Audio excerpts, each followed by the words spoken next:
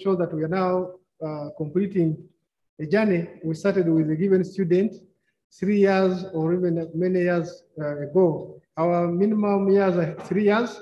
Of course, others may go beyond.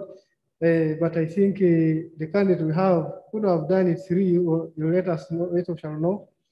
But the Viva Voce is considered by a panel, and the candidate comes in to present his work. The composition of the panel and the procedures of the presentation is always as follows. We have a chairperson of the panel, who is already the dean of the school where the student belongs. In this case, the dean of social sciences is the chairperson of this session. And we have an intern examiner, we have an external examiner, where possible.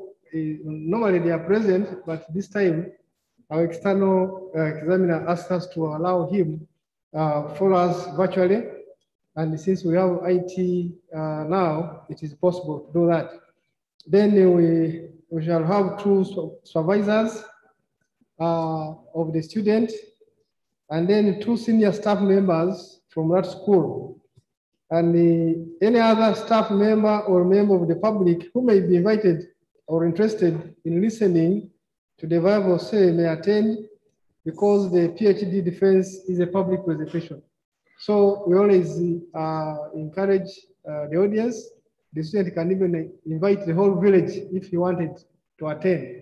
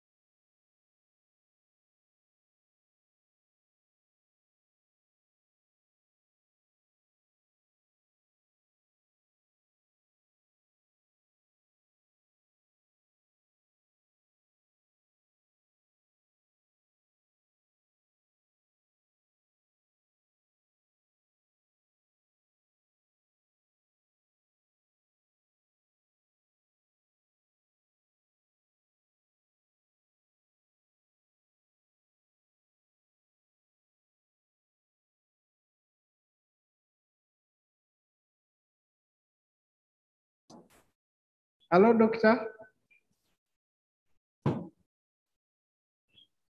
Can he talk?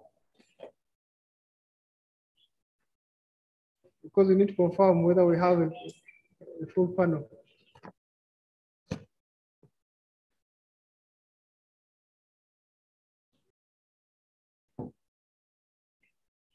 The audience, you're most welcome, those who are physically here and those who are following us online. I've gone through briefly, the chairperson of the session is here. She will constitute the panel officially, and we are not constituted. I was just speaking as a director of postgraduate studies. Dr. Anna, you're most welcome to this Viva Voce. And I want to to hand over the mic. You constitute the panel officially. We have not yet prayed. We will also call for a prayer. But I wanted to hear first from you, ask whether, because one of the examiners is not here physically, but is online. But we shall not start until we hear his voice.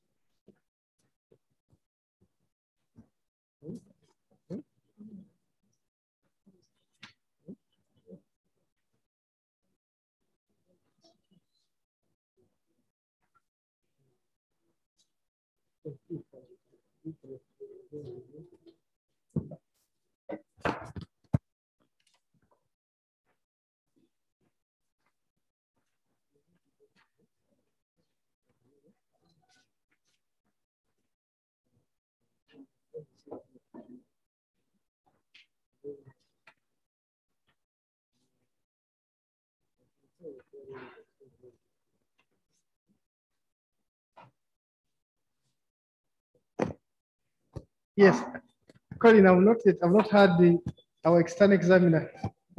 Is he following us? He is, eh? But he's not able to talk. How will he communicate there?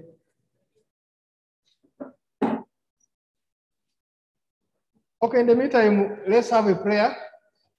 And I wanted to give a chance to Osman to have a prayer in his own religion this time. Yeah, you can come and pray.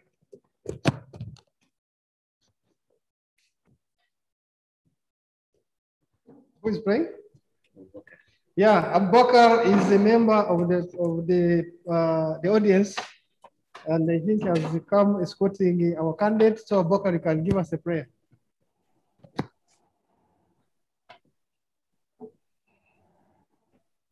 أعوذ بالله من الشيطان الرجيم بسم الله الرحمن الرحيم ألف لام را تلك آيات الكتاب المبين إنا أنزلناه قرآنا عربيا لعلكم تعقلون نحن نقص عليك أحسن القصص بما أوحينا إليك في هذا القرآن وإن كنت من قبله لمن الغافلين إذ قال يوسف لأبيه يا أبت إني رأيت 11 كوكبا الشمس والقمر رأيتهم لي ساجدين قال يا بني لا تقصص رؤيتك على إخوتك فيكيدون لك كيدا إن الشيطان كان للإنسان عدوا مبين صدق الله العظيم.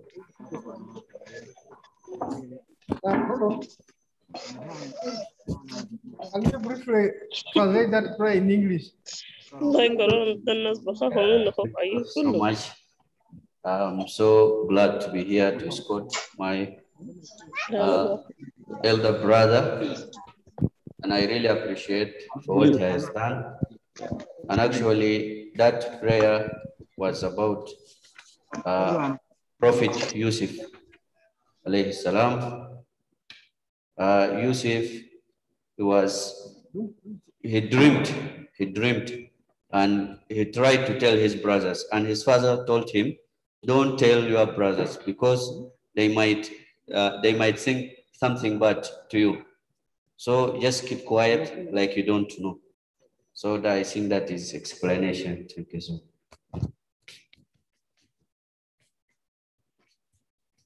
Okay, thank you very much, Abubakar, for that good prayer. Chairperson, I want to hand over the mic to you, and you take us through. Thank you, Director. Good morning, members present. I ask that we constitute the panel for the PhD Viva. And in accordance with Chapter 2310 of the postgraduate program of the University Rules and Regulations, I hereby constitute the PhD Viva for Mansour, Arbab, Younis, Omar, held on Monday, 31st May, 2021 at Nkumba University.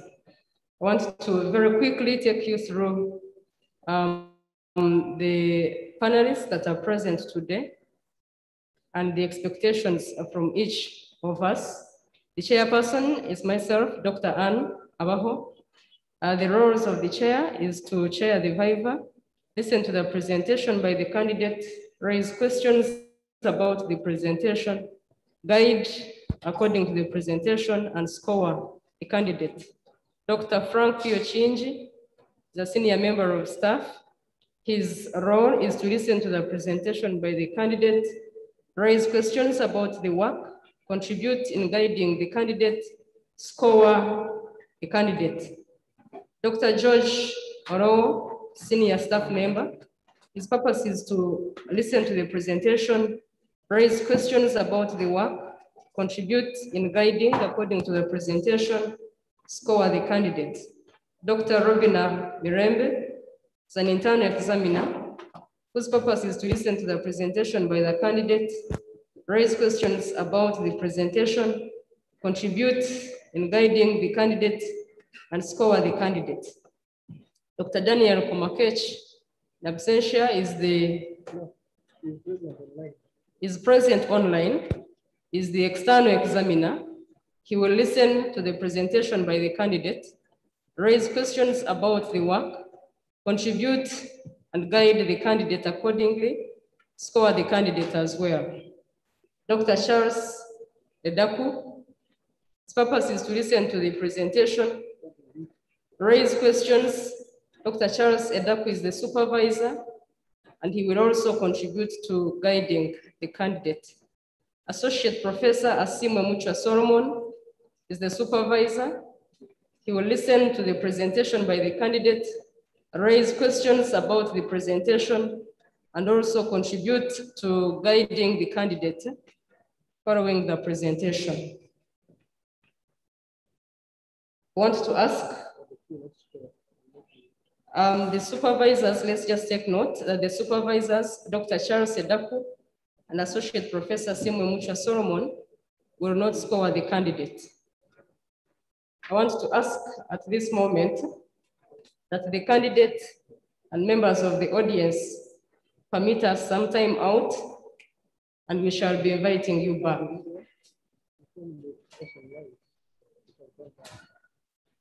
Those that are following us online, we are going to resume in the shortest time possible.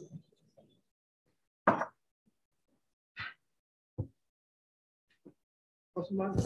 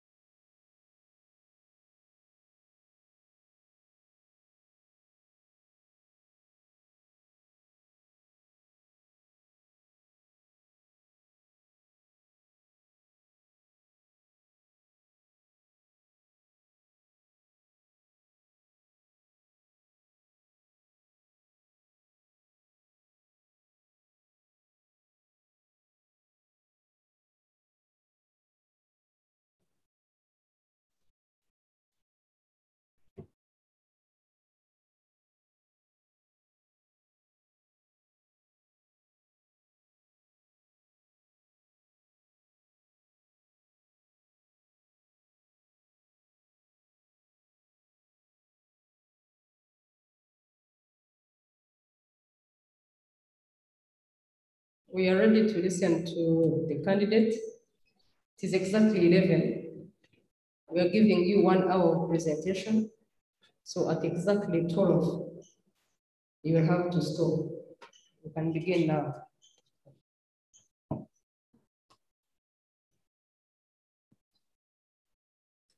Thank you very much. Madam Chair, the members of panel, my supervisors, dear colleagues, my family, good morning. My name is Mansour Arbab, Younis, Omar. I'm here to present my PhD thesis, which is titled State Formation and National Security in Africa, taking Sudan as a case representing all Africa. The aim of this study is to examine state formation, how it influences national security in Africa. And the study was based on an assumption that despite the fact that the state of Sudan been formed through the process of state formation to protect its nationals and itself. However, its national security been challenged continuously since it got formed in 1956. And since its independence in the very day or very year of 1956, Sudan has experienced only a period of 1 decade of peace. This study has a background of the study, which is classified into 4 perspectives. In details, conceptual framework, theoretical framework, contextual framework, and conceptual framework. From conceptual framework, state formation is the merging of a state control which builds the difference between the rest of organizations achieving self-administration and getting recognition in that status by other political entities, such as states and international system. Something here disturbing me, please.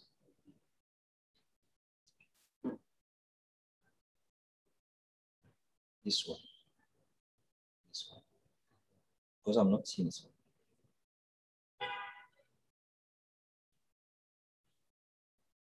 This.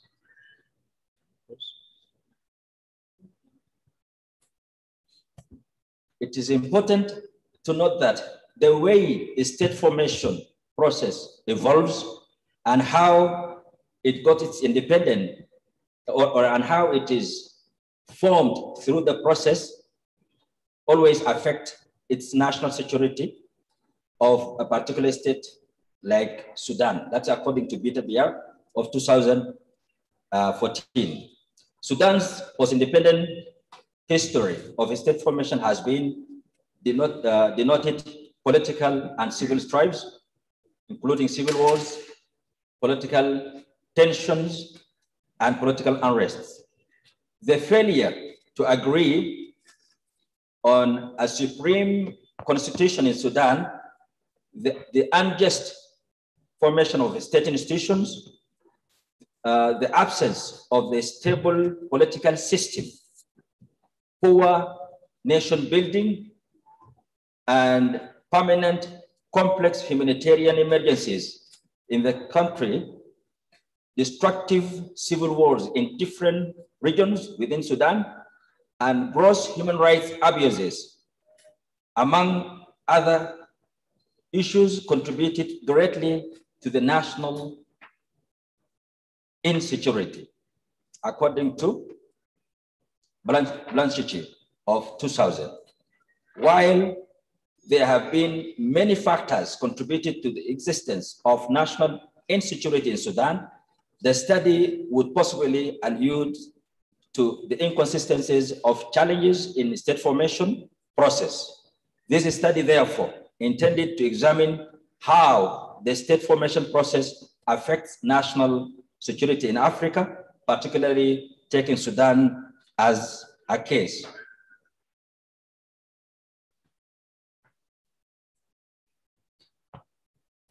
Theoretical background. The study was guided by realist theory of Patrick Carroll, 2009.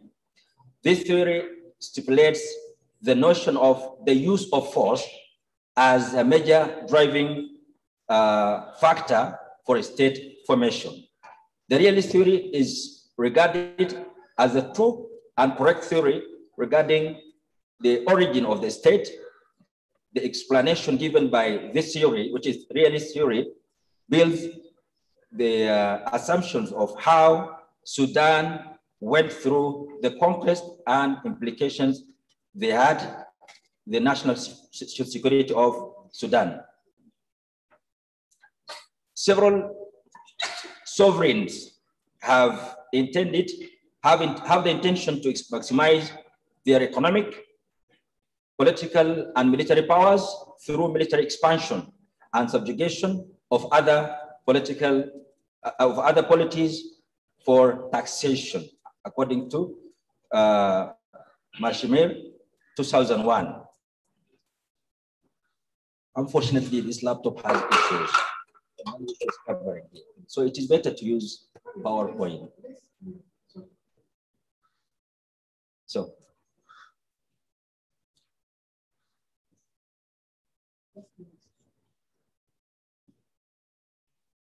because it covers the points that I should. If it is possible, you can take it aside, and even this one.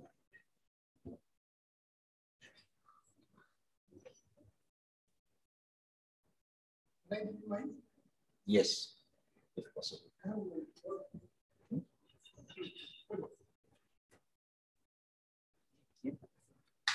Awesome.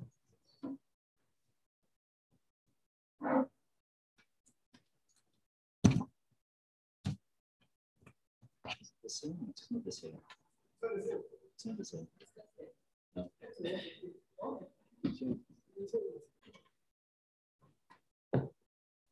Sorry.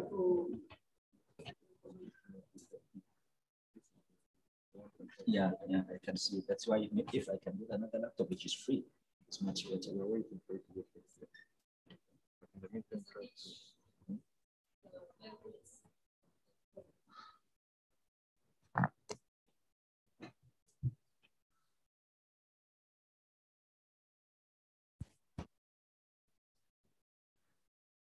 Okay.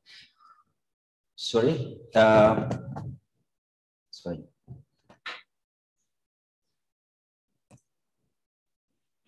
It's okay. And I wish this one not going to disturb me to the maximum. Can it be downsized? Like that, I can agree.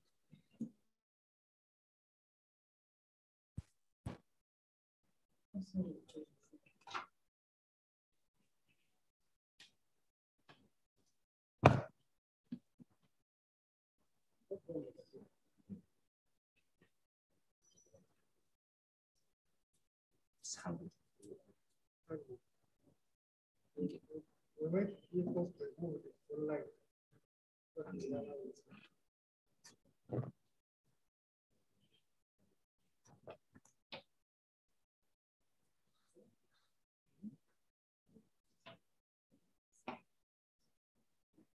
It's fine. I think let's just the question. We get to fair for the student now. Can you see now?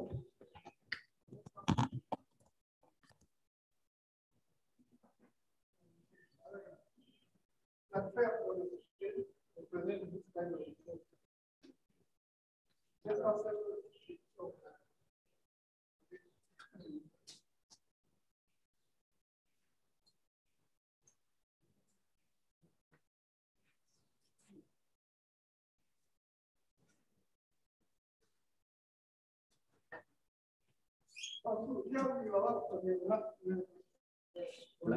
Flash? Yes.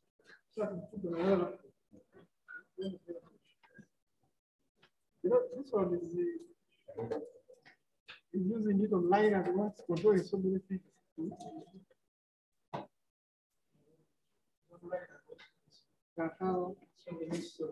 Yes.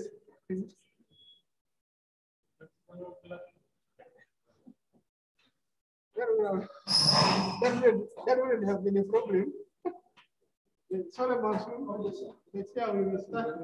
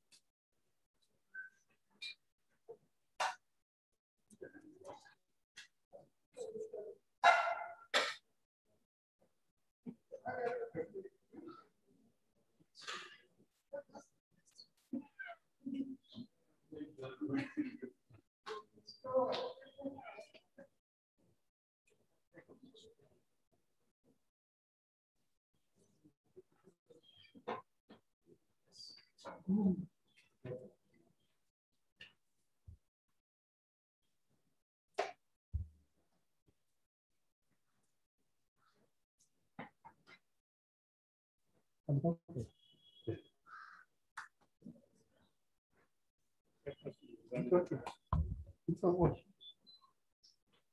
Yes.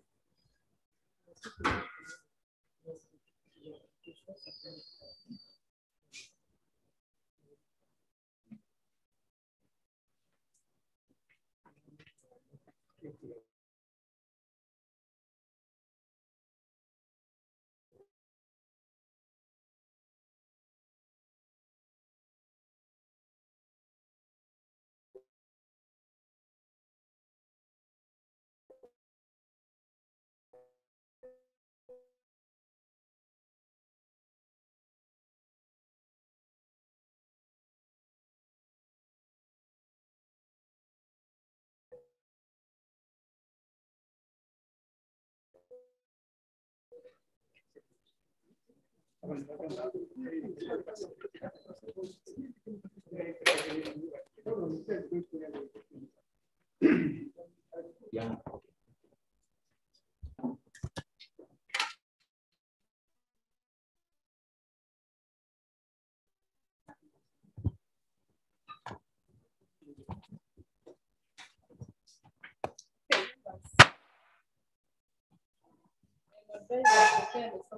We resume. We start afresh. So, Mansour, we are giving you, it is now 13 minutes after 12, and you still have 1 hour.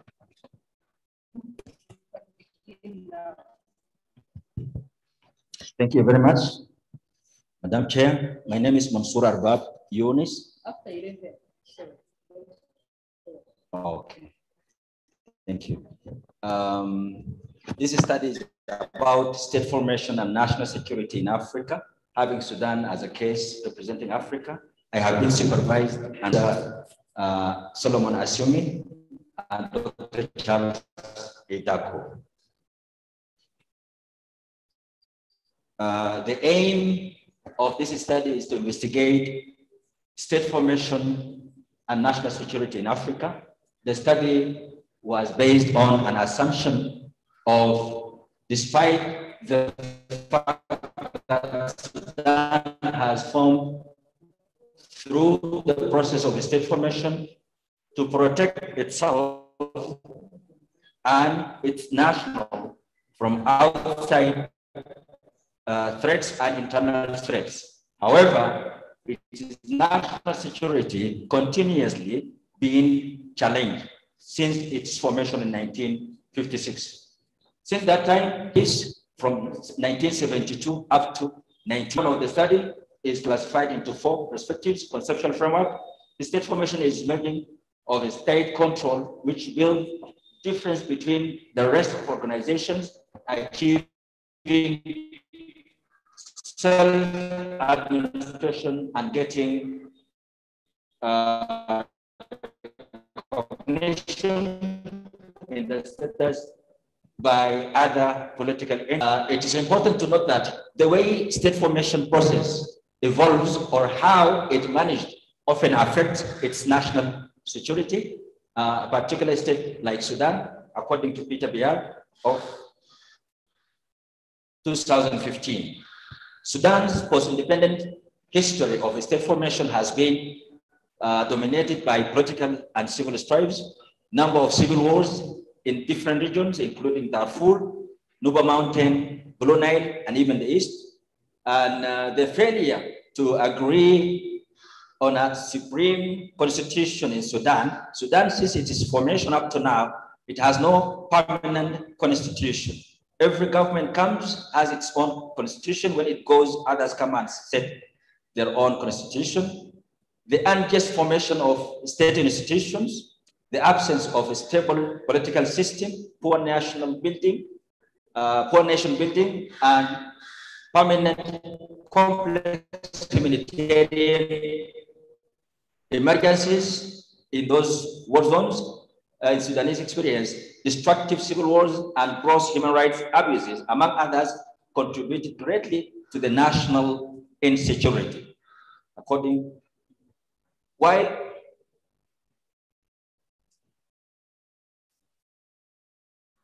While there have been many factors attributed to the existence of national insecurity in Sudan, the study would possibly allude to the consistencies and challenges of state formation process.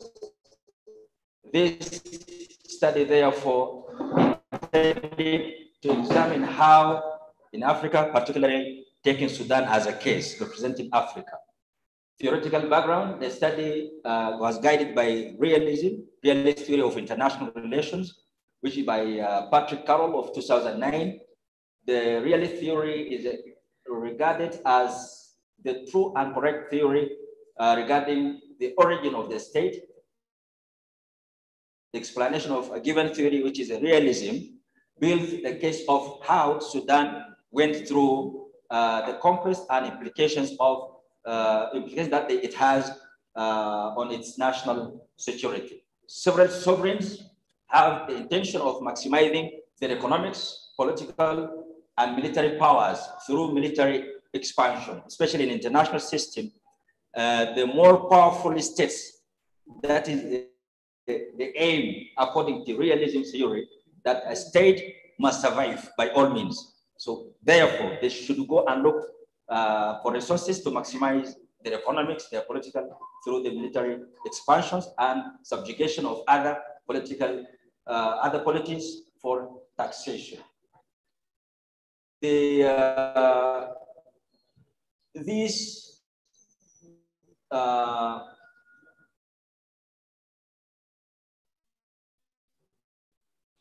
conquests have been featured states like Britain, Turkey, and Egypt. Sudan has been conquered by 3 states: Egypt, Britain, and Turkey. Historical background: the Republic of Sudan was formed on 1st January 1956 after the British and Egyptian governments recognized the independence of Sudan and inherited its boundaries from Anglo-Egyptian Sudan, which was established in 1899. Since its independence, Sudan has lived in protracted, intractable civil wars, military coups, political instability, and civil strife, the insecurity, which are all characteristics of today's national insecurity of Sudan. Sudan is characterized by multi-ethnic, multicultural, multi-region, and multi-religions that divided between African and Arab Muslims from West, Middle, and North, and African South, which is largely Christians and few Muslims, according to a study of 2012. The tension based on the religious and social divisions has caused Sudan to know only 10 years of peace, according to Assad himself. Contextual background: the insufficiency of national security of Sudan as a state like some other states' national security in Africa, like Libya, Democratic Republic of Congo, Central African Republic, like Mali and other states, represent a classic example of how poor, incomplete, and violent institutions and interrupted state formation process deliberately initiated by European colonization and imperialism that has fostered risks and vulnerabilities on national security sphere of Sudan and in African states, with dire consequences of state building and nation building. While many solutions has been sought after recommendation in the study done on relationship between civil wars and civil wars and formation, there are no any studies that have been carried on the relationship between state formation and national security. This absence of the study contributed to the inappropriate measures, strategies, and approaches to strengthen Sudan's institutions and bring peace and stability in Sudan. The earliest conquest by the Turks and later the Turco-Egyptian conquest explain how state formation was first of all done by the Turkish and the Egyptians, and subsequently by the British, who made the law of closed area in Sudan. This course of events explains the failure which appeared in the formation of the state of Sudan, which later manifested in critical and traditional threats that compromised national security of Sudan. Statement of the problem: states always harness the resources to strengthen their security and economics and protect the national security against internal and external threats by protecting themselves and their people and providing the basic needs to themselves and their people to survive.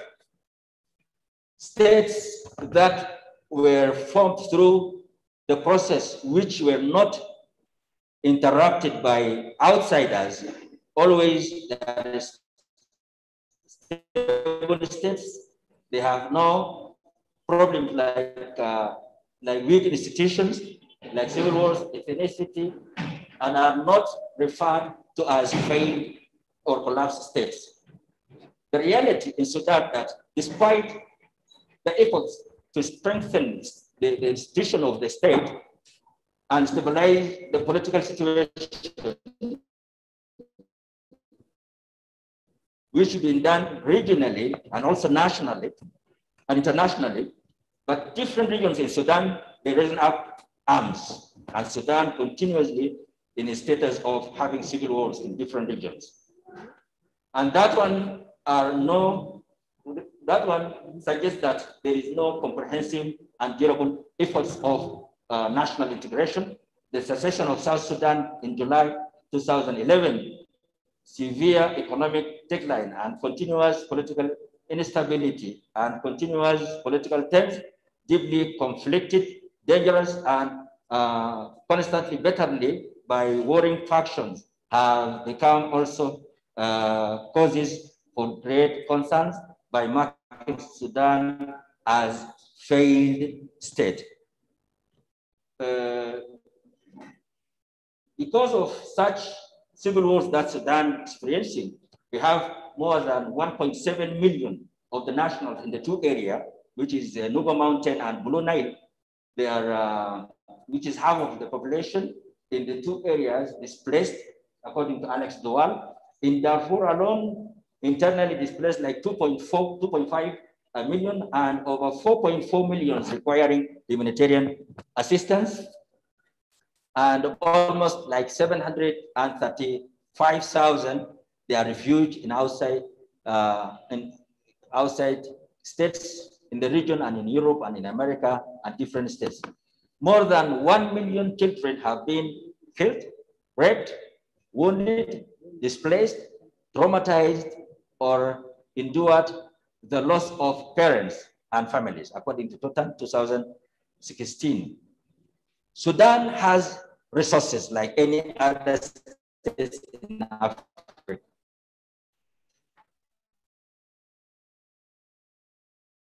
That can make it to strengthen its institutions and build good institutions. Like insecurity continuously, its insecurity is continuously affecting national security of Sudan. Since its independence, Sudan has experienced only 10 years, as I have said. Therefore, if there is nothing being done in Sudan, maybe the regions that is still fighting with the center may look for secession like South Sudan, and in that time, Sudan will collapse and wither away. Therefore, this study thus attempts to examine how state formation process in Sudan has affected its national security. The purpose of this study is to explore the critical influence of state formation on national security in Africa, particularly taking Sudan as a case. This study described a qualitative study of state formation and national security in Africa with the aim of developing a state formation model that would guide on national security issues, with specific objectives to assess the factors of state formation of Sudan, to examine the influence of state formation on national security of Sudan, to establish the contribution of national and international institutions to the security of Sudan. Such questions: what are the factors of state formation for the state of Sudan? How has the state formation influenced the national security of Sudan? How have national and international institutions contributed to national security of Sudan? Scope of the study, time scope. This study covered 1956 to 2020. The content scope, the study attempt to study state formation and national security in terms of the political influence, potential influence of independent variable, which is state formation on dependent variable, which is national security in Sudan, representing the African context. Depth investigation, the study investigated men and women from 40 to more than 70 years. Theoretical coverage of the study guided by realist theory. Geographical scope, the study covering Sudan. And when we come to the area, geographical area, you can see the boundaries of Sudan. This is literature review, chapter 2. The literature review was guided by 3 objectives of the study based on the state formation and national security as variables of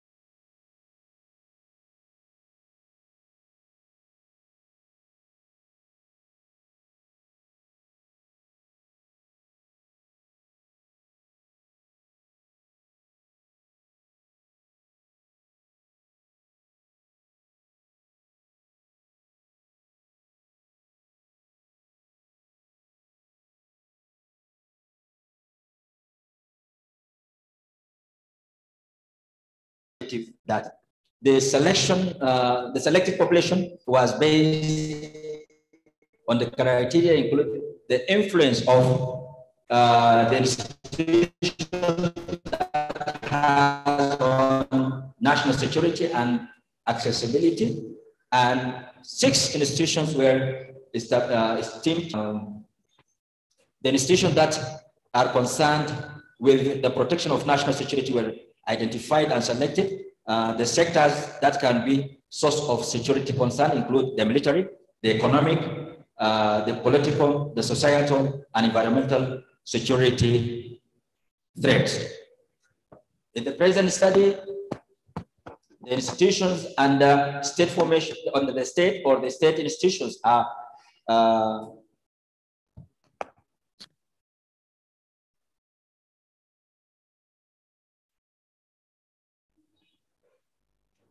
okay, a major selection has been done on the 2 reasons or criteria. The first one, to investigate the process of state formation through which the institutions were formed and how their functioning influence of national security of Sudan. The second one, to increase the generalizability of the findings, given the fact that Charlotte Ngay, 2008, found a significant difference between the state formation of states in Europe and in Africa.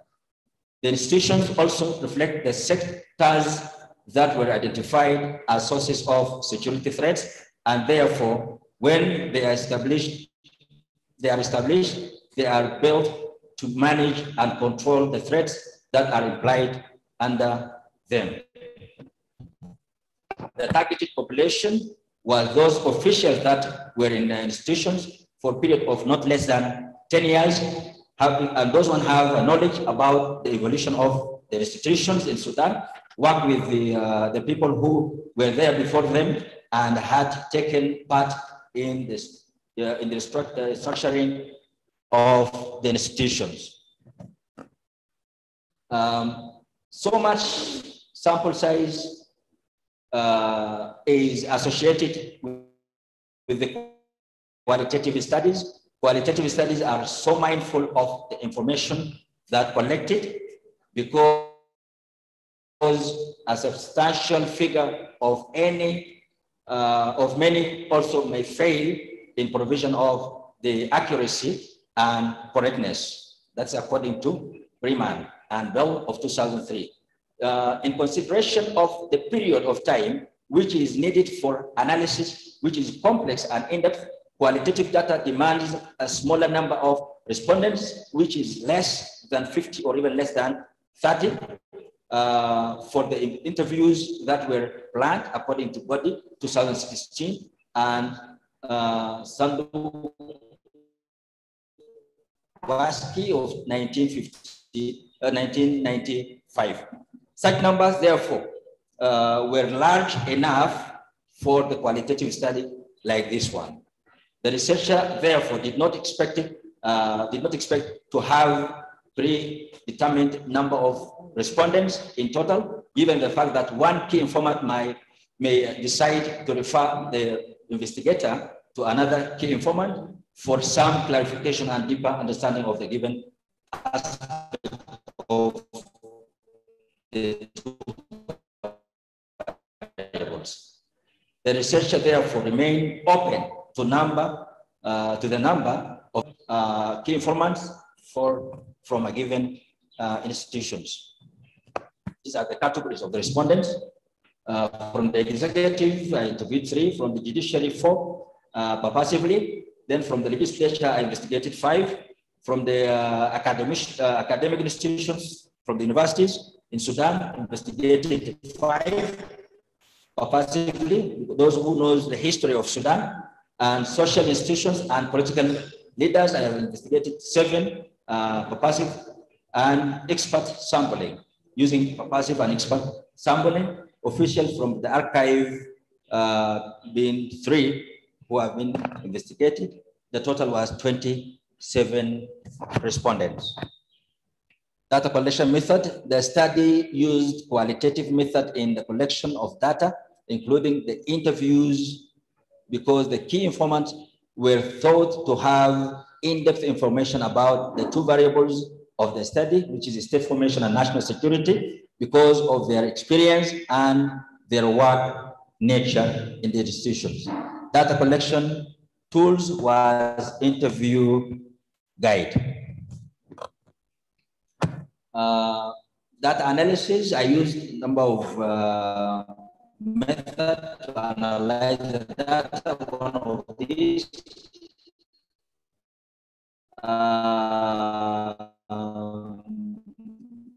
to validate the findings by the Dutch approach under the phenomenology, and then still the interviews were then used to extend into deeper interpretation and understanding of the events, which eventually led to the revelations of perspectives and were not recorded or published. Chapter 4, which is the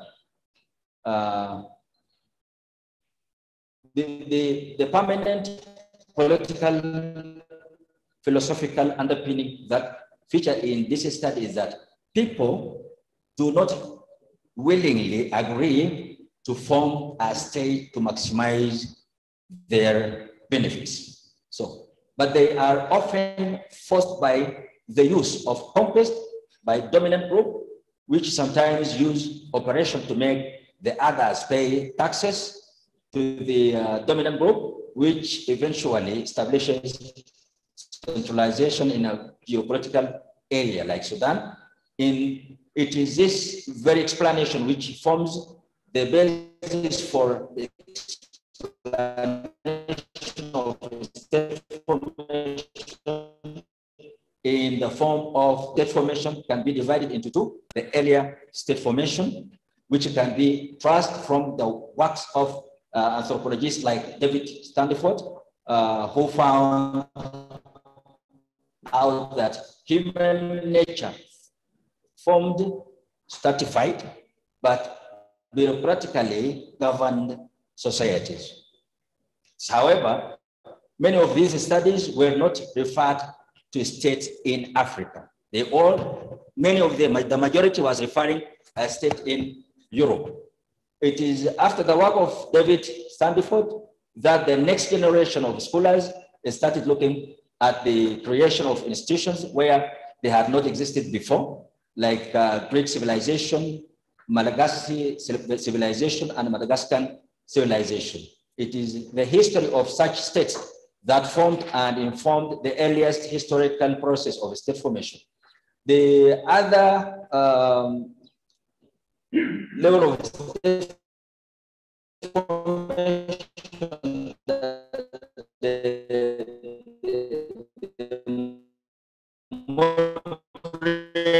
state formation, which detailed this history began with the process of creation of institutions that supports the development of modern state.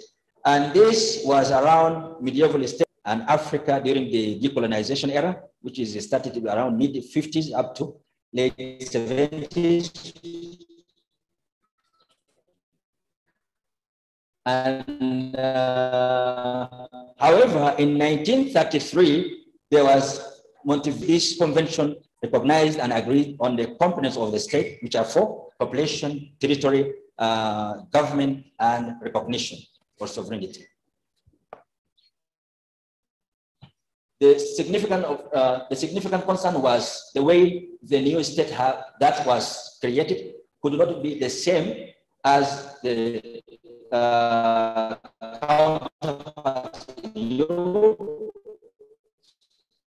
The way states created in Europe, even if they have the same characteristics of the four, the major ones is still in Africa, because in Africanization. The historical dimension also explains why this study is being carried out in trying to investigate more about state formation and national security in Sudan. The philosophers that are central to the foundation of the state formation include Plato, Nicola Machiavelli, Ibn Khaldun, Jane Robert Carnero, France, and Thomas Hobbes, and many realist philosophers, selfish, that is at the center of trying to get what is owned by other people, and subsequently the need to subjugate the owners for the resources. Chapter 5, the first chapter of the results presents and discusses the perceptions of the respondents on the process of state formation of Sudan, the motivation which has led to carry out the study is to examine and see how national security. The question being tested are that the state formation is affected by unique factors within the geographical area where the state evolves, and this includes the social fabric of the people, the nature of the economic endowment, livelihood, and others.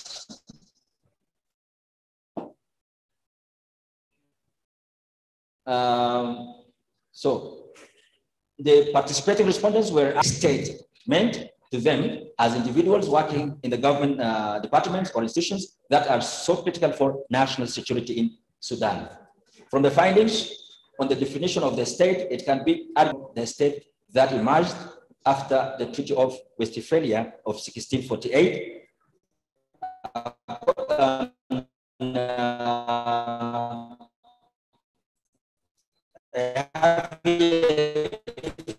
One belongs to its own government. The state is a group of government institutions and bureaus and people in the territory belonging to the government or its own. The interview was on 10th January 2020. What seems to be very different is that the application of this definition. A state in Europe, it might be the same state in Africa or anywhere else, has population, has territory, has government, and has maybe recognition by the international institutions. But to apply these four elements in a state in Africa, when you come to territorial control, for example, that is a territory, the territorial control. When you come to the government, with institutions in the government, when you come to the recognition, yes, we do have recognition by other states, but the way we have been managed by other powerful states was a constant. The experiences are reflection, the expressions are reflection on how the concept of national security, nation and the state have different elements. For example, the unity, common consciousness, and seems that the components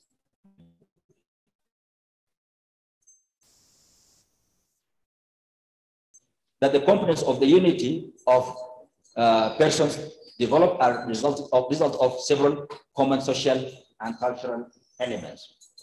Scene number 2, formation of national identity. People stay together for a long time and therefore develop the fabric of cultural norms and values that bind them together, forming one nation. Theme number 3, components of a genuine state. On the other hand, the elements of the state are associated with elements like population, territory, government, and sovereignty. And it is thought that it is non-existence of a single component. The state is not recognized, is not recognized as a genuine state as described in what is referred to as the state of Westphalia.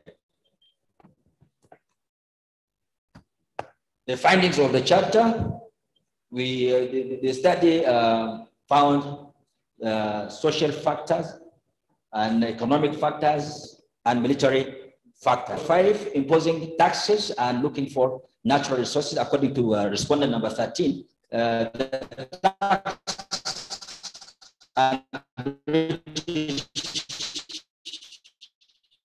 and the Egyptians came to Sudan for gold and other natural resources and made that much to Sudan, not taxes, and expanding from the southern part up to Ugandan territories.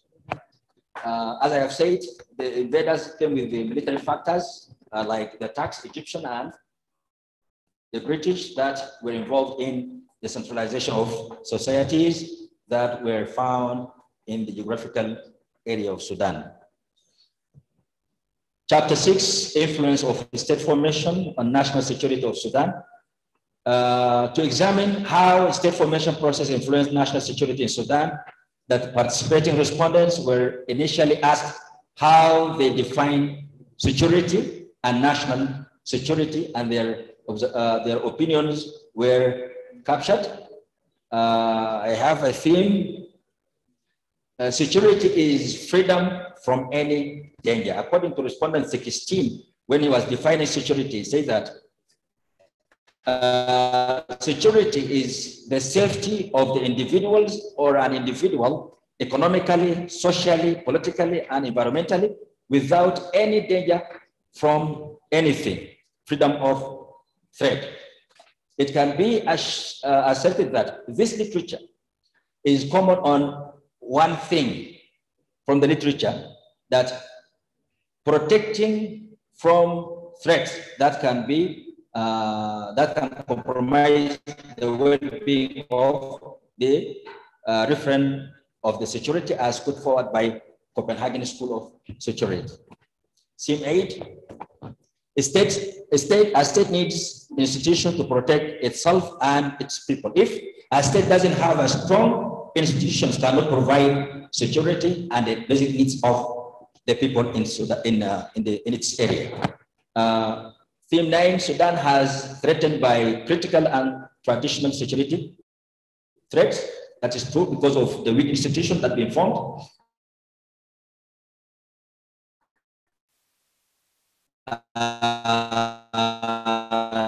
The invaders, when they come, they divide the society into institutions.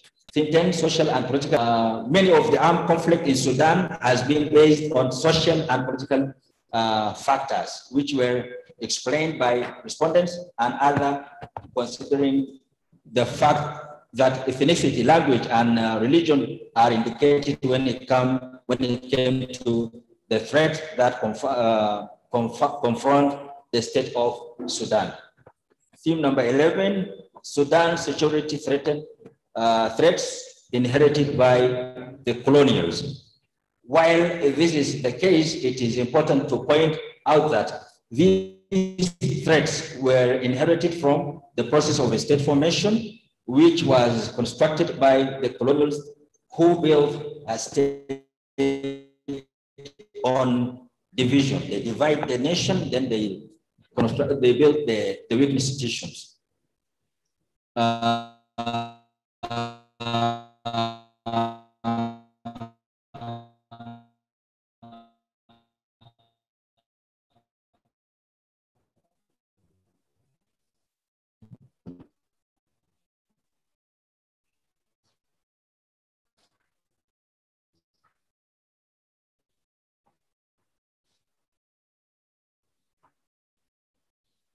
Findings of chapter 6, national security threats, the weakness of the national unity, and due to the policies of Jalaba, in brackets, the exporting of such as Darfur, Brunei, and Nuba Mountains, and the East even, then and the extreme opportunism, management of the resources outside, and civil wars are all threats to national security of Sudan. The negative role of the alliance in national disunion in Sudan to manage the nation in Sudan. The aliens, when they came to Sudan, they divided the nation into different groups, and they played with, they posted the policy of divide to rule. National institutions that formed under colonial influence and its failure to provide the needs of a state of Sudan. Yes, these institutions been formed by former colonials, and the basis of formation of such institutions was on the basis of dividing the nation. The threat in its were social, political, economic, environmental, and military situation, therefore laid the feeble ground for institutions that could not protect the national security of Sudan. This informed the desire to investigate how the state formation influenced the issues of national security as raised by the respondents in this study.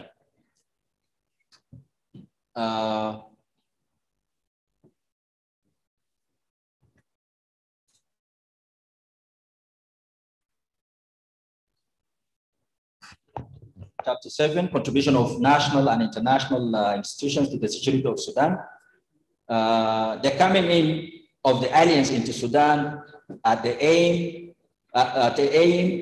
when the process of state formation was evolving, they interrupted the evolution of the capacity of the indigenous people to build institutions that were going to deal with their needs. They created institutions that were not meant to serve fully the indigenous people, but to exploit the resources in the area of the influence.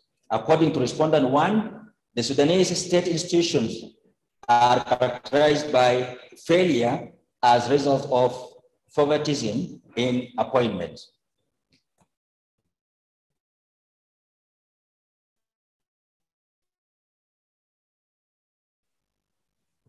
Respondent is negatively affected the national security of the state of Sudan, and now it is difficult to change or to liberate institutions from sectarianism and build modern state institutions. And that was by the respondent 21 on in Khartoum on 10th of January 2020, SIM number 17, elements of colonized state institutions built by aliens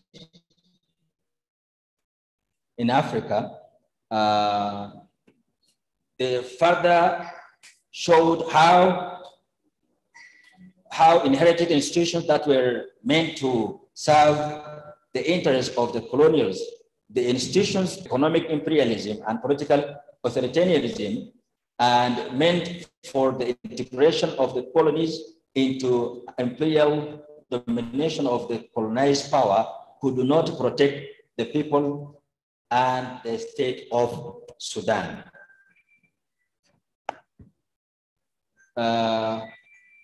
Theme 18, international institutions and policy of the political among nations. Sudan been colonized by international powers, those who are very influenced in international system, including Britain, Egypt, and Turkey. So yes, they played a role of how to help those humanitarianly being affected during the civil wars, but obviously they are trying to manage Sudan by the policy of divide to rule, weakening the nation. Theme 19, the aliens, closed areas, plant a seed of the secession of South Sudan. When they came, they put a laws for to close areas like South Sudan. South Sudan been blocked from the entire Sudan, and the communication between the southern part of Sudan and the rest of the Sudan was not that much. If the issue of education been affected of the northern part of Sudan, education, and they traded in human trafficking. They took South Sudanese as commodities. They took them as slaves in outside.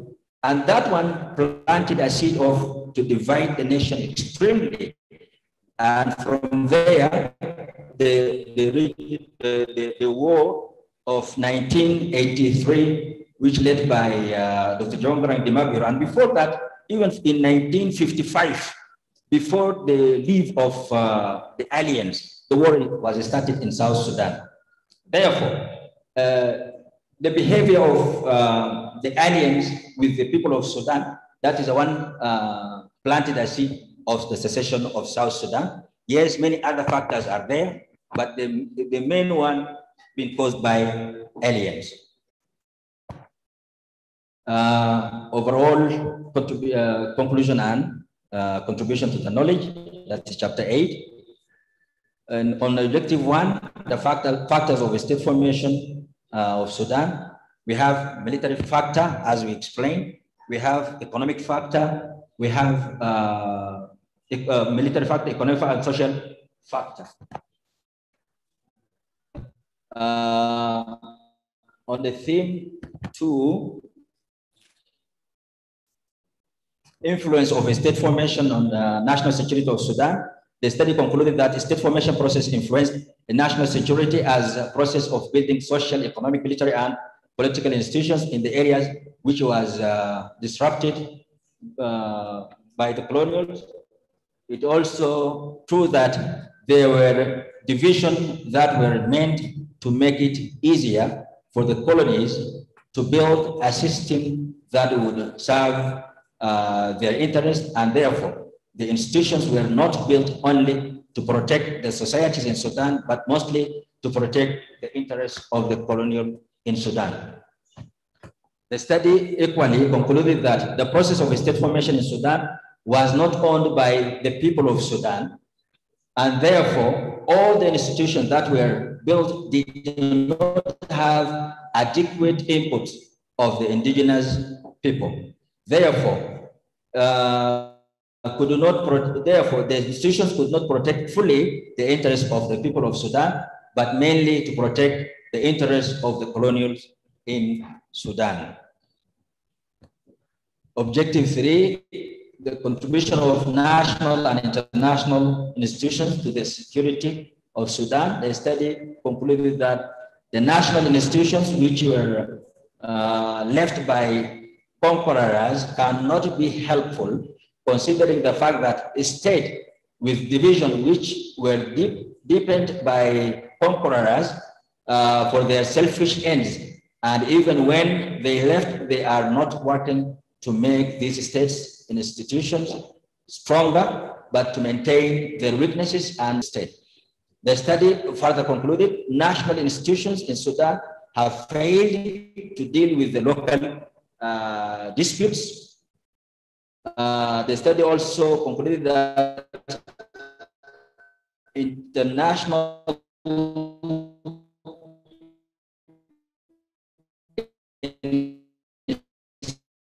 institutions are powerful and are at the center of the influence of small institutions to integrate the new dynamics under the different institutions like United Nations and the World Trade Organization, and also provided humanitarian assistance to the needy people in the conflict areas.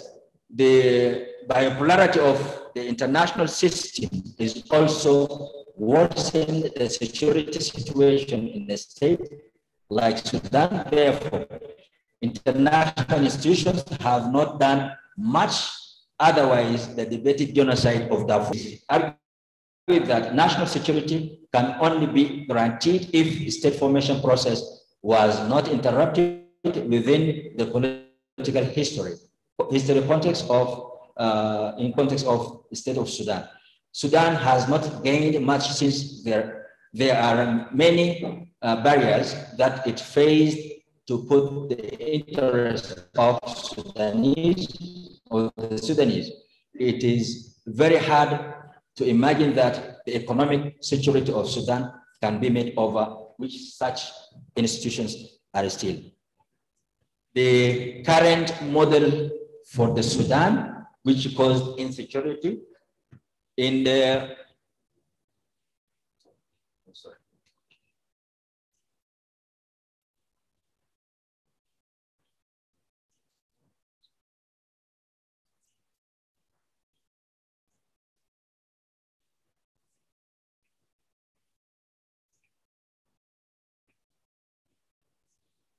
in this current model of Sudan, we have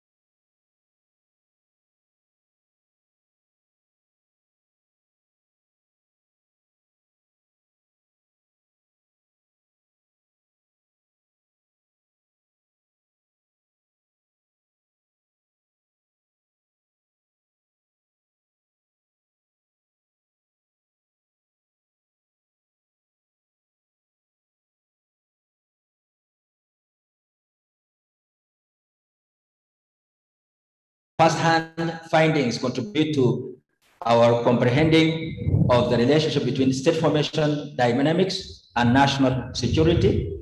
This study also contributes to our understanding of the interrogations of how states or nation-states were formed and how their national security was affected. Other factors that foster state formation process interruption include the presence of powerful military of already developed state in need of economic resources, racism, and xenophobia, which makes the invading forces to look at the vanquished as inferior, and therefore their nation's culture, value, and traditions do not matter and can be done away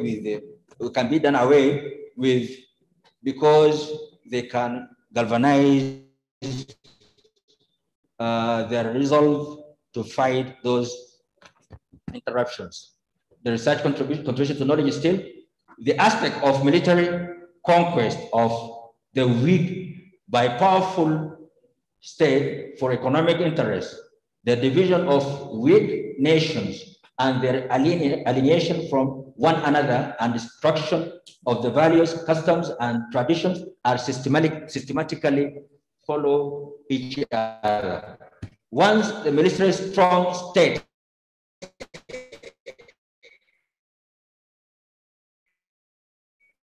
or nation state identify economic resources in a military weak polity, a military require resources and spaces to grow like human being.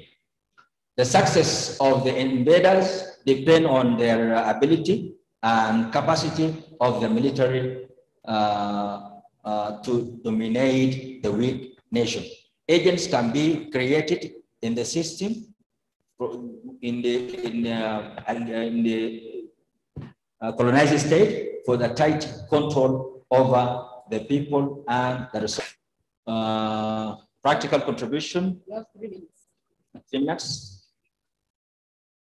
This is the national identity and culture model of the sustainable integrated state formation that guarantee the national security of the state of Sudan. We have primary state formation stage, which has culture, norms, values, and customs, ethnicity, and others. This one, the process here leads us to the national identity, where the people, they unite themselves, become one, and have one national identity. This one national identity come to the second stage to form a sustainable integrated state, which has population, territory, which has government and social institutions, and the sovereignty of the state must be given the recognition by other states. When the process goes like normal process without any intervention of the outsiders, this one leads us to the national security, which is stable and guaranteed, including the traditional security. A state will be secured from the outsiders. Internally, the state will be able to manage its own internal threats. So these external forces, because of the security dilemma, they start looking for intervene and have economic resources. Therefore, they come and influence here. If they found this activity here form a strong and united nation here, they fail to influence negatively. They cooperate with them, then they come here. Also, they come and try and influence here. When they find here a strong nation with one identity, then at the end they cooperate. And all these determine the quality of national security in a given state, and which is the state. I have assumptions of the very model that I came with.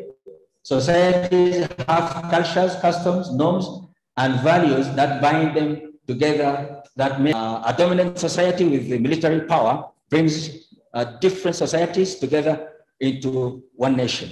Threats that disrupt state formation come from outside the geopolitics. National security is guaranteed when national identity and societies internally evolve. These are the four. Can you take that? Thank you, sir. Thank you very much. Can take the seat.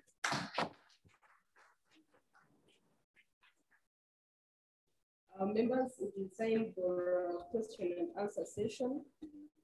The IT team, I am hoping that our colleague online is still on. We're giving 10 minutes to Dr. Daniel Komakech to raise questions, and then we'll come to the internal examiner, Dr. Robin Amirel.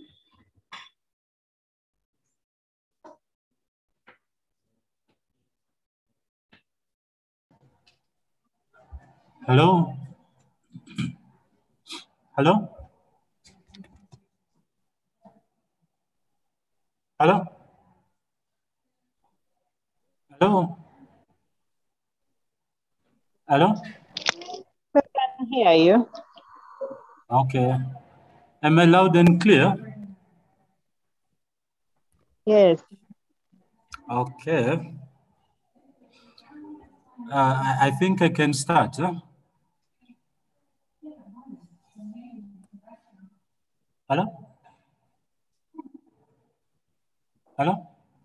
We can hear you loud and clear. Oh, sure.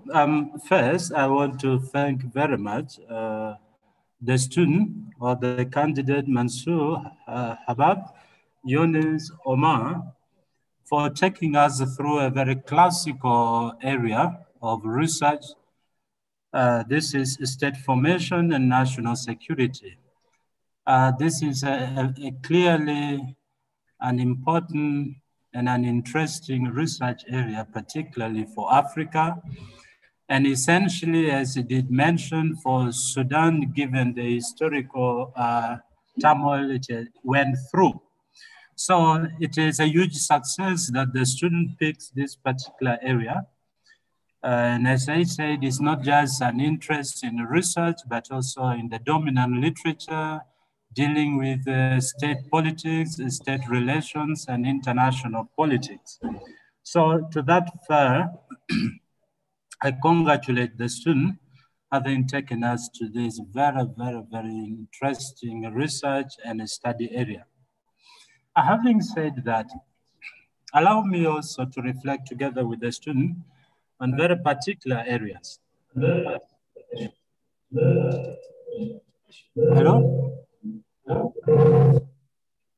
Hello? Hello? The online Hello? team hears you well. Okay, sure. So first, I want to think together with the student that given the magnitude of this work as a doctoral thesis, should it have been conceptual framework or a theoretic framework? My view is that this is a PhD work, which essentially should have been a theoretic framework. And to me, that should have been the emphasis. But what you see is the student trying to build on the two, both conceptual and theoretic, which already shows that probably we did not help him to stabilize on a very particular tradition. And for PhD, normally we encourage that researchers concentrate more on a theoretical frame. And as I'm going to go through, you see a very strong leaning towards theoretic as opposed to conceptual. So probably one thing we need to help here is to talk more about theoretic as opposed to conceptual. Of course, what is clear here is state formation and national security. But along the way, the student wobbles a little bit into too many variables to indicate the issue of national security. It talks about war, it talks about aliens, it talks about many, many, many things. And I'm coming back to this because it shows that the student was not fairly clear on the main, discussion, the main issue at work here. But again, allow me to go back to the theoretic. In the introduction, the student tells us he's going to use a theoretic framework of the realist theory. And in the realist theory, gives an example of a scholar. I think it is Patrick Carroll, 2009 or 2009. Now, in the dominant literature of realist thinking, it's not correct to start with Patrick Carroll. Carroll is a small scholar in this field. The student needed to have taken us to very, very, mainstream literature. And here, the classical main literature is Hans Morgenthau. Hans Morgenthau, his book is Politics Among Nations, or alternatively, Kenneth Walls, and probably the classical thoughts of Niccolo Machiavelli, Thomas Hobbes, and so forth. Patrick is probably not a very good representation. Having said that, of course, again, as you move forward,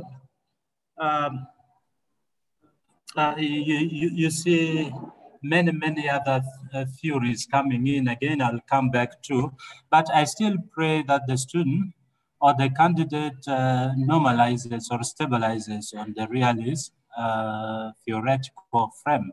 And I'm coming back to that particular reason.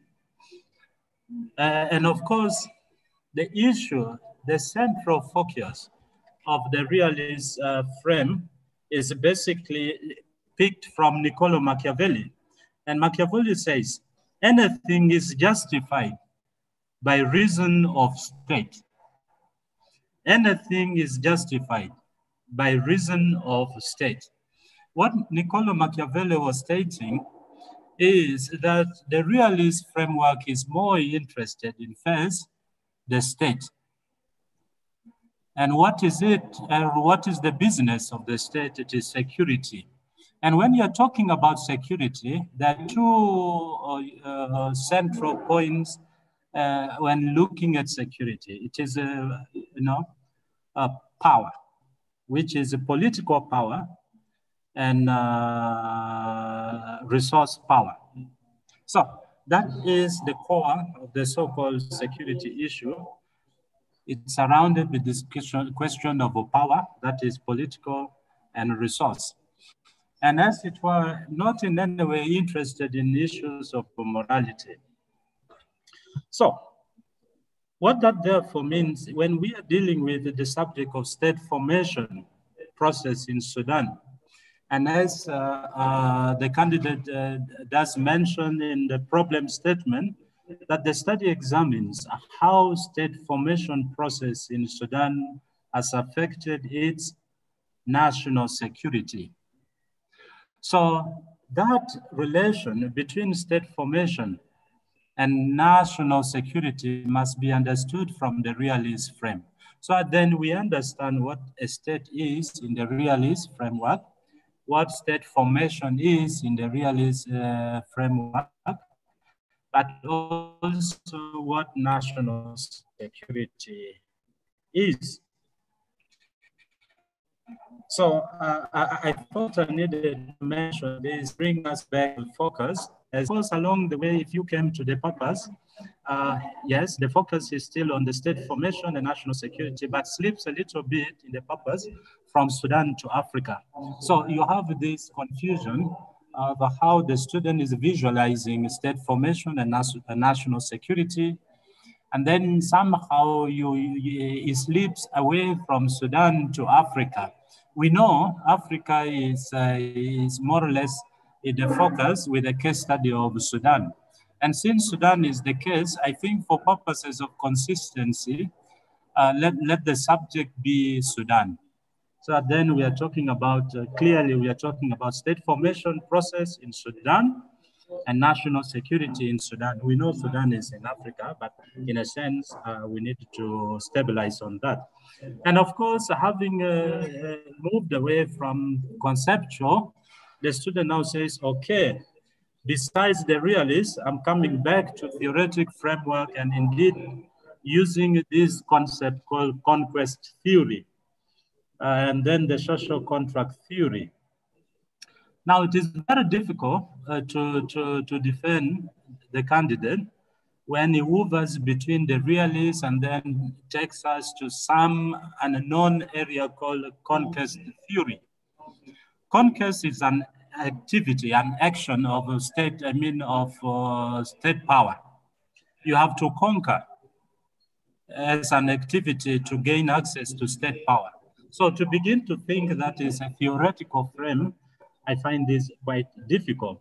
And of course, the idea of social contract theory. Social contract theory would drift you more into the idealist tradition, not necessarily the realist. So what that means is that the student needs to stabilize, particularly on his focus of the subject of state formation and national security. And if he says it is a realist framework, it needs to focus, it needs to be stable there.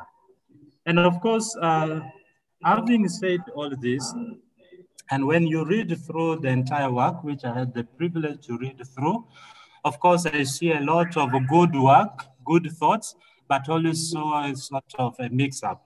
So, Chair, I want to see how the student probably could proceed with this work. As it were, the core discussion is state formation. Now, when you are dealing with the state formation, what is the mainstream literature? What is the mainstream theoretical thinking to inform your subject of state formation? I wanted to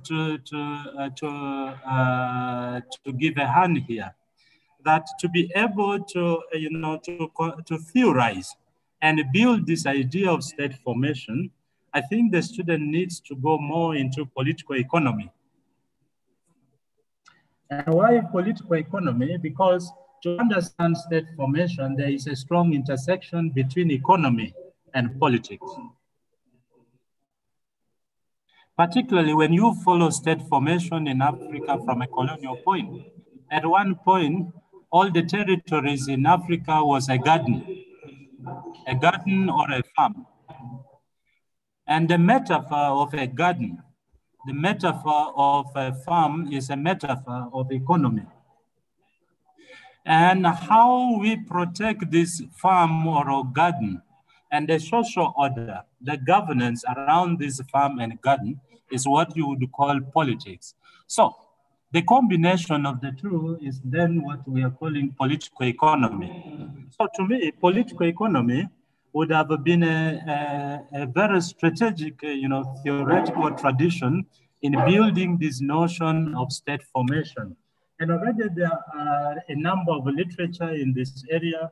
And I thought for purposes of Sudan, the best literature here could have been by Mahmoud Mamdan on Citizen and Subject, written 1996, that helped or would help the student to understand the trajectory between politics and economy in the formation of Sudan as a state. And the motivation around Sudan was economy. And since economy was central, everything else rotating in terms of managing, governing, now becomes politics. Hello? Hello, doctor? Yes, please. Yes, doctor. May I Yes. please stop you a bit? May I kindly stop you a bit and we come back to you? Okay, okay.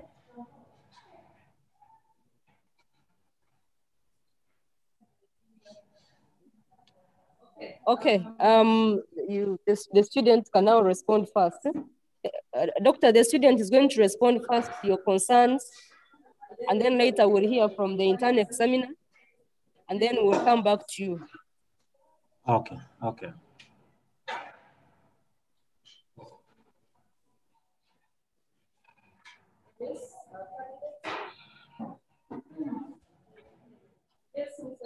Yes, please. Okay.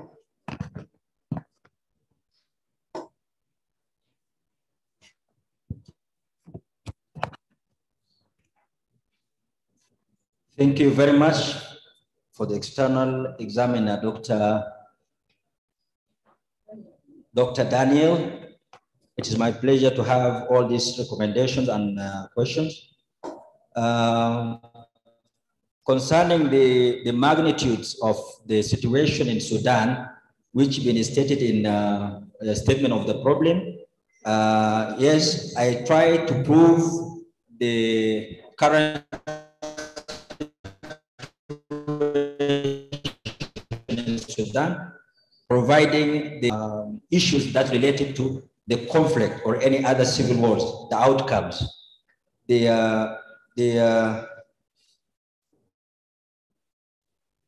real theory, yes, I talked about it as the study taking this theory and theories of state formation. We have conquest theory and social contrast theory. These are the major theories that I found during my literature review. And I thought, yes, the issue of Sudan based on economic and political background, I mentioned that one also in the book. The theory of Professor Mahmoud Mohammadani, that note has been taken. I can include that one also in my book. According to realism, a state is major actor in international relations. That is correct. And being that also it is the major in security studies. Therefore, the problem of state formation versus national security in Sudan, these states, the aliens, including British, Turks, and Egyptian, when they came to Sudan, they came looking for the resources, and also they were looking for economic resources, including even men. That's why they traded in human beings. Therefore, a state formation in Africa, I'm taking Sudan as example, rather than going directly to Sudan, talking like state formation and national security in Sudan. Yes, I said state formation and national security in Africa, and took the case of Sudan to represent whole Africa, because Sudan, honestly, since it is formation in 1956, passing through national security challenges as any other state in Africa, many of them. Therefore, I have no problem of going directly to Sudan. And as far as Sudan in Africa, that's why we've gone through that design of the topic.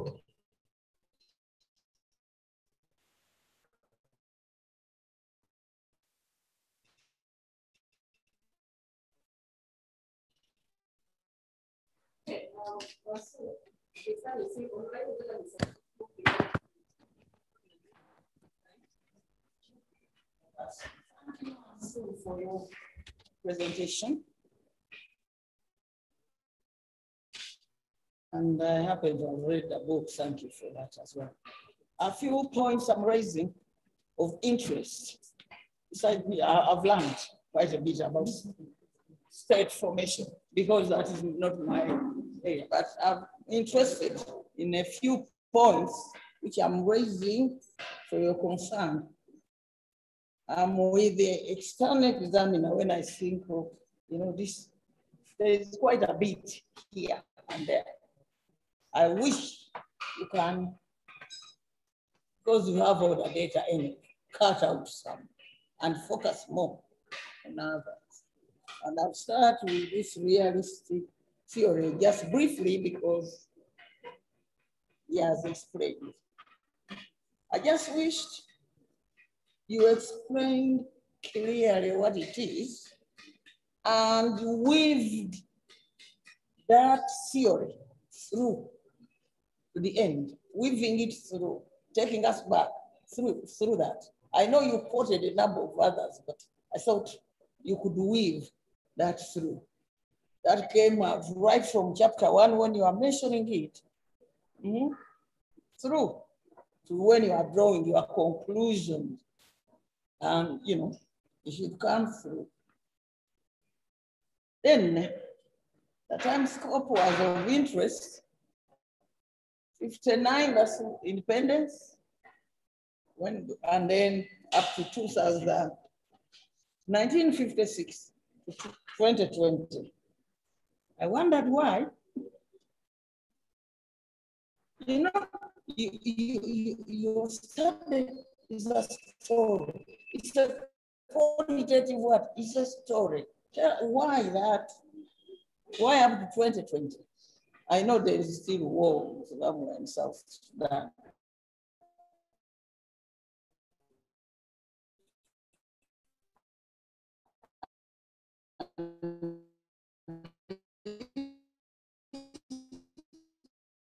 That will come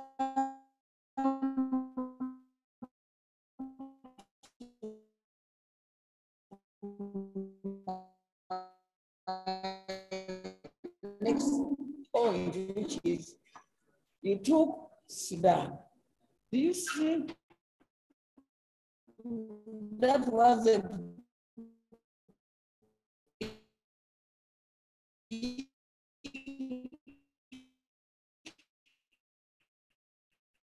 chunk? I just trained groups of people. I wish you need informative thing because one the end in chapter 8, in chapter, yeah, series used relate to your study. Now, my real concern was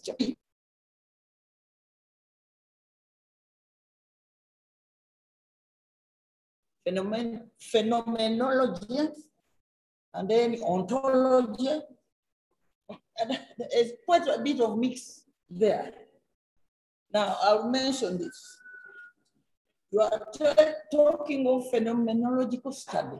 Can you tell us a bit about phenomenology?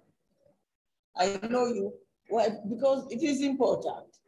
Within this study, within that study period, people have studied, have experienced something which you can contribute, to your data in chapter 5, 6, and 7. Their personal experience, and my question would be, you mentioned the tools you use. Now, phenomenological studies are personal experiences.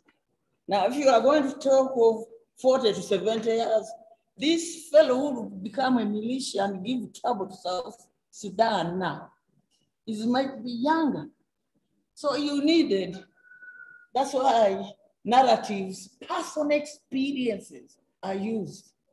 A general question, not a guided question, an objective question, what is a state? Because at the back you have that, what is a state? And anybody can give a textbook thing. But if people talked of, they narrated their short stories, from there then you carried out with the interviews of those who are willing, little bits of what is done.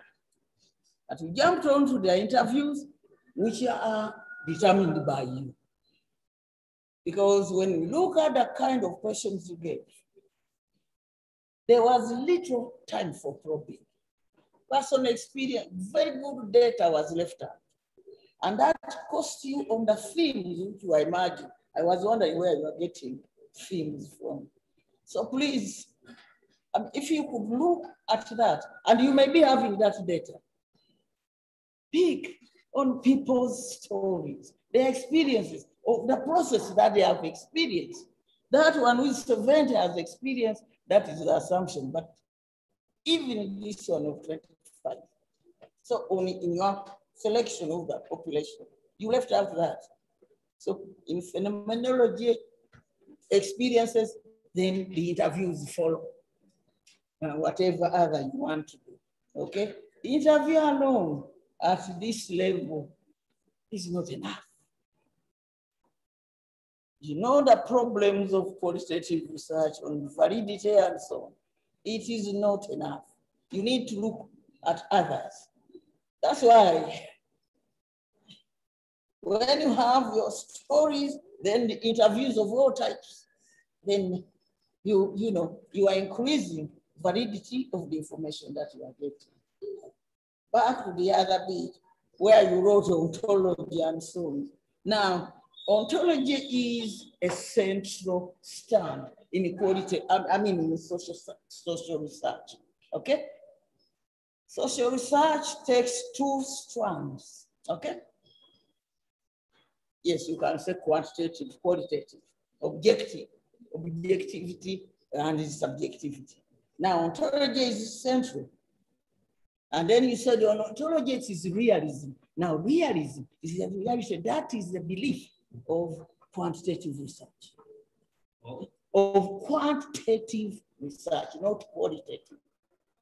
So you put realism, you said realism, yeah?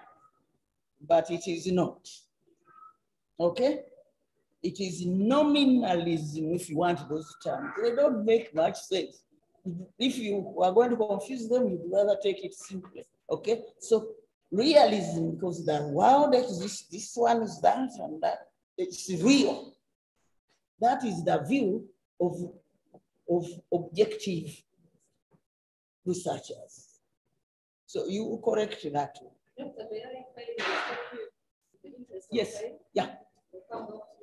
Okay. Unless you use the experience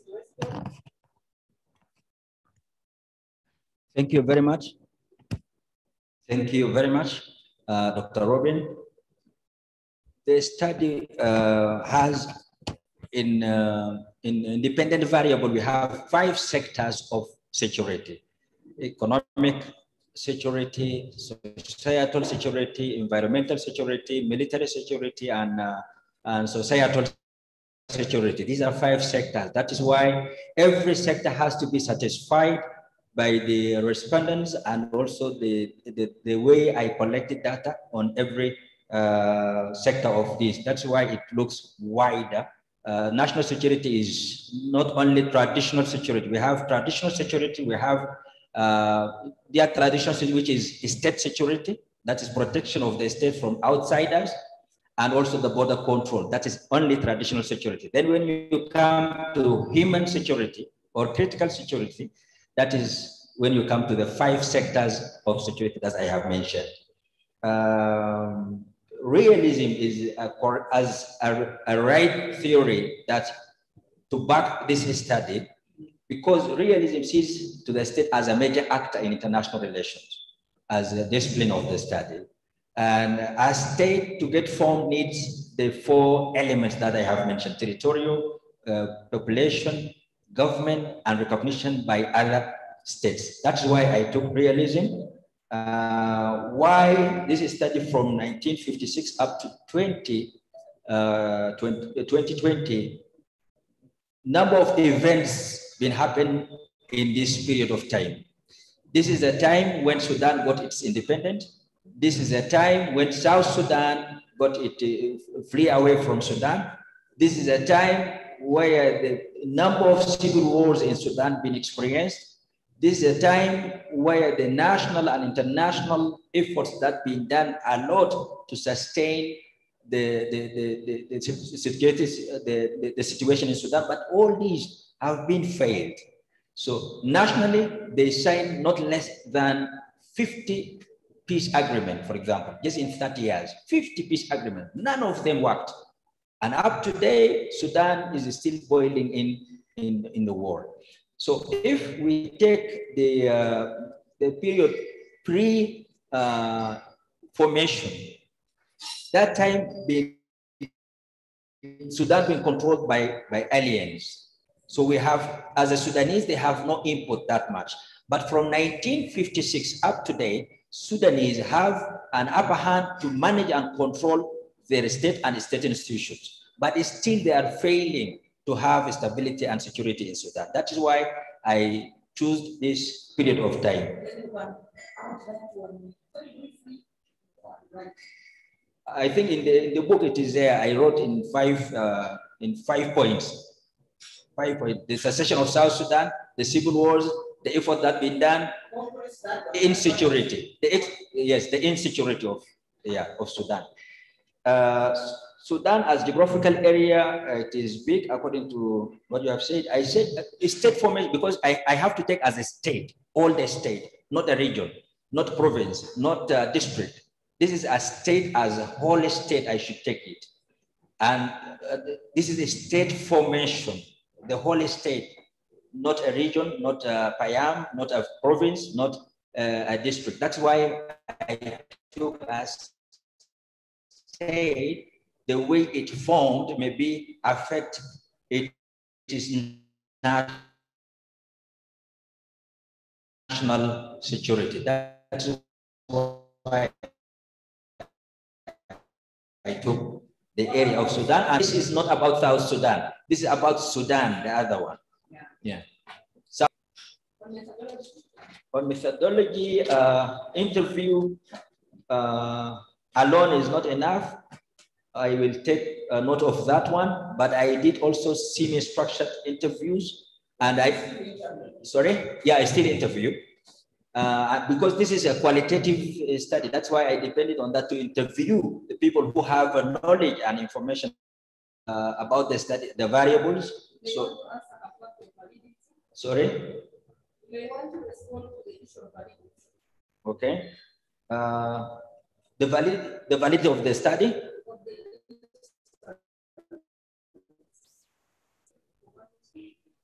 Yes. Interviews. Interviews can bring a lot of information. When you interview people, they can give you their experience, their knowledge towards the theme, the question that you ask. So if other measure can be added, qualitative measure can be added into interviews that to collect data from the respondents. There was an issue of this in interviews and having no personal experiences. Qualitative study doesn't determine whether it is a strong quality of the information or not, but it depends on it is matter the information that it comes from the respondents. Then you can cross-check such information, you can analyze it, you can re-ask the respondent, you can measure it with the data, with the secondary data, go to the history back to support and analyze and interpret the respondents.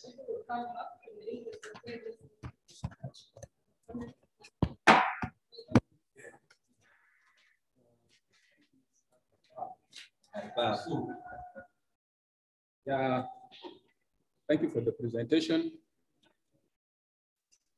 And the first comment I would make, thank you for having edited this book grammatically, because there have been less grammatical errors in terms of punctuation and so forth. But I have at least 4 issues to raise.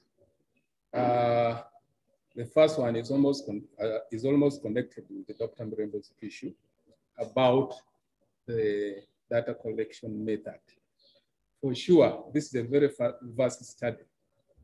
And even considering the sample size, I don't really think the sample size is enough to speak for the whole of Sudan, such a vast country.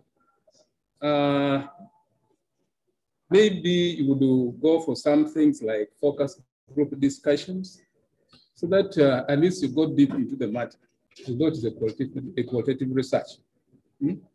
But see, these are interviews, but when I saw your, the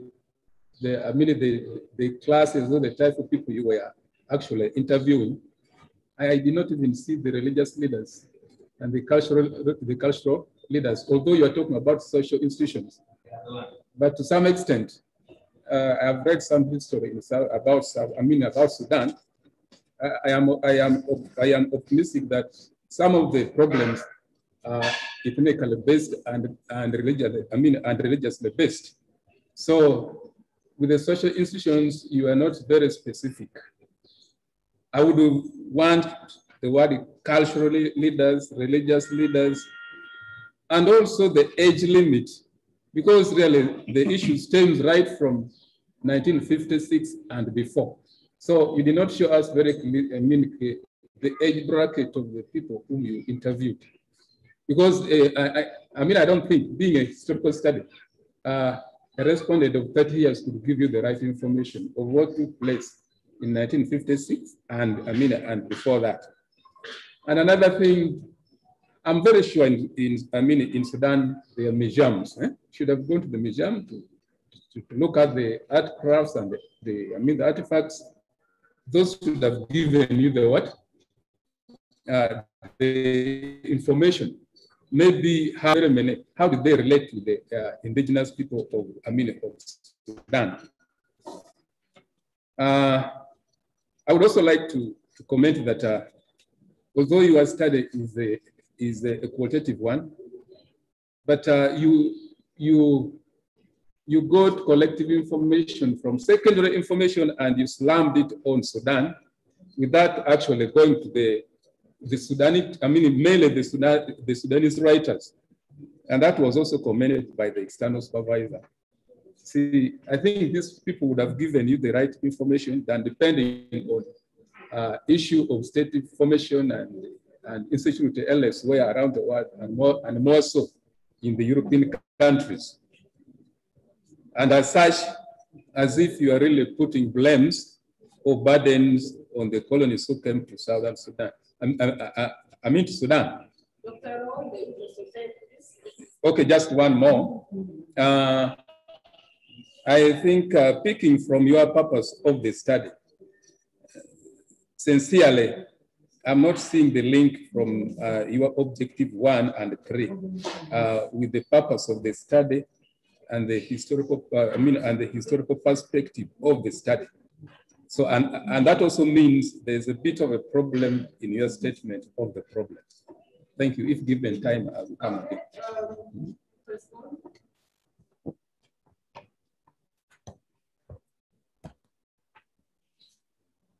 Thank you. I have one focus group discussion also been managed during the data collection.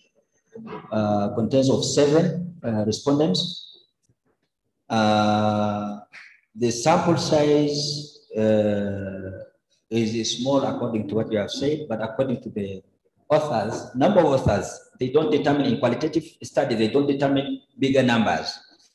A satisfactory level of information in qualitative study, they take it.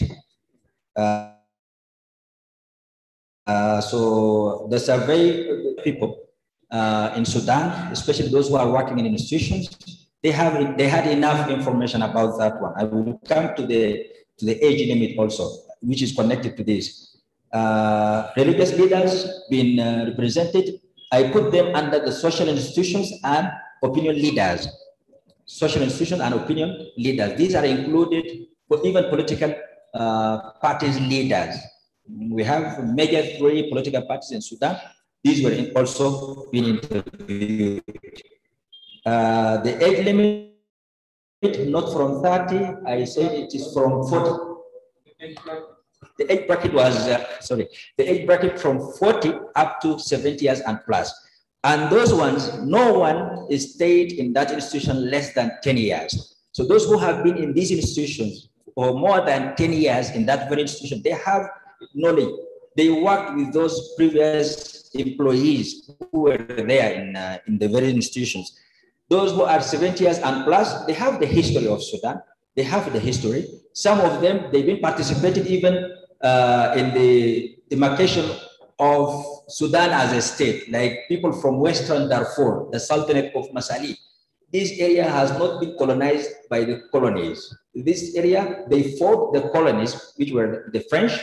They liberated the area, they chased the colonies away, then they came and joined Sudan in 1922. The Sudanese writers, I depended on a number of them, like Sadani, Inas, Prof. Tahtani, many of them, they are there in the book. So maybe the names. Purpose of the study, I modified the purpose of the study because I kept developing my work. And I came with the, if I can read it, if the chair allow me.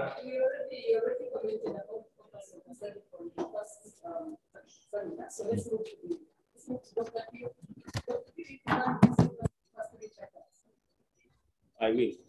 Thank you. Thank you so much, Mansour. This is a topic of a current interest. Just a quick one. Your chapter 1 lacked theoretical application. And just again, one quick one in chapter 1, then I got chapter 3. Your significance of the study does not bring out how the study would benefit the stakeholders. And that affects your recommendation and your conclusion. And your geographical scope is lacking. It lacks geographical features, distances, and activities of the study area. Now in chapter 3. I am wondering, in your chapter 3, you indicated you want to use a qualitative study. So what was the qualitative design of your study in chapter 3? Next, explain how the ontological, epistemological, and axiological research philosophy guided your study. That one does not come out. Logical, epistemological, and axiological philosophy guided your study. Because you kept on page 58 onwards, you kept bringing positivism in. And you know very well positivism is not qualitative in nature. You bring positivism, which is not qualitative in nature. I'm wondering, in your chapter 3, how did you scientifically determine the sample size of 27 using qualitative methods? You check on page 66. And even the analysis, you check again. In your chapter 4, you know very well that it is Plato who begins by talking about the ideal state, the republic. What is your take? Where is Plato's idea of the ideal state in your study? And what is the current state of Sudan? To bring out the cutting edge of knowledge. Where is Sudan right now in terms of your topic? That does not come out. In your findings, you brought some themes that you explained, but your findings still bring raw data. You need to show how you analyzed and reached those themes. The sub-themes did not come out clearly. And I want to say this on your model now, the model that you suggested. Question 1, where did you test this model? In other words, how workable is this model? If you tested your model, Mansour, I want you to pay attention. The testability of your model as a contribution is lacking here. So where did you test, and before you reach testability of the model, how did you carry out concept testing that led to the model? Because in qualitative studies, you ought to bring out the concepts that are well tested. From those themes that you told us, which concept came out, and how and where did you test them for you to reach that model? Lastly, your recommendations. How do they relate with your significance of the study? Thank you, Chair. Thank you. Yes,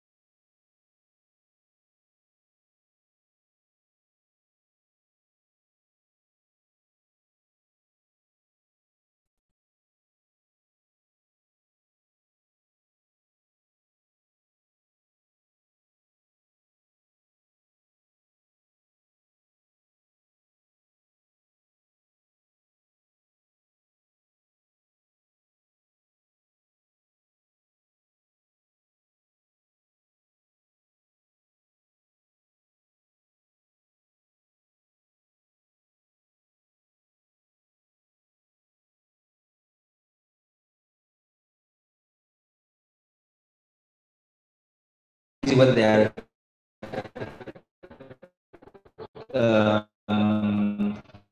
farmers and those cattle, I think exactly, but what is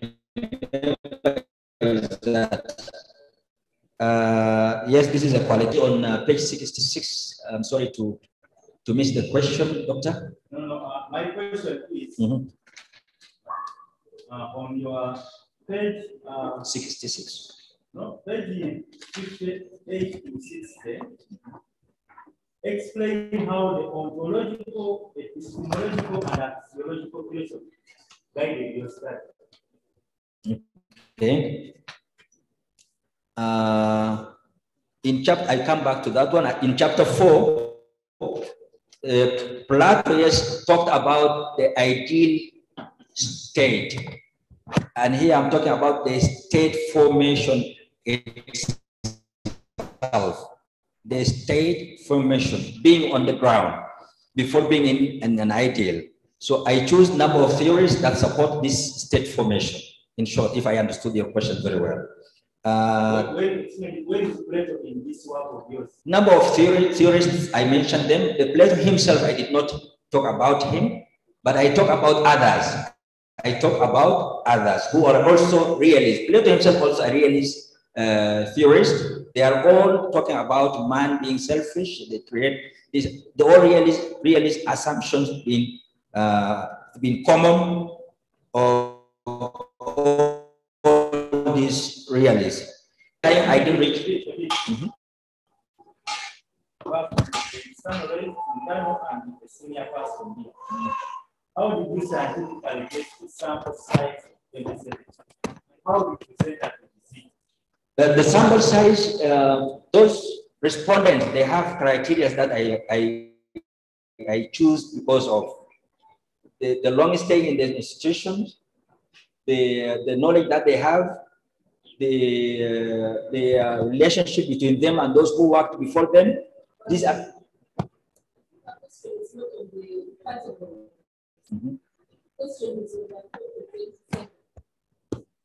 I didn't have predetermined number of respondents. Reason being that qualitative study does not depend on the specific number. Some authors, and I supported that one with the number of authors, they determine the quality of the information that you get from the respondents. And they mentioned 50, and also they mentioned even less than 30 respondents can be enough because of the time that you need to interpret and explain and do the analysis of the data. Right. Therefore, Chair, I would like to suggest to the candidate that the way we determine the qualitative samples, the framework, check with Bracewell 1998, Bracewell 2005, 1998, yes, 2005, and March 1996. Then you get a proper framework. Otherwise, what you are saying, we are only seeing the 27 coming out of it. Thank you. There was one last question: how you implementation relates to the significance of the study.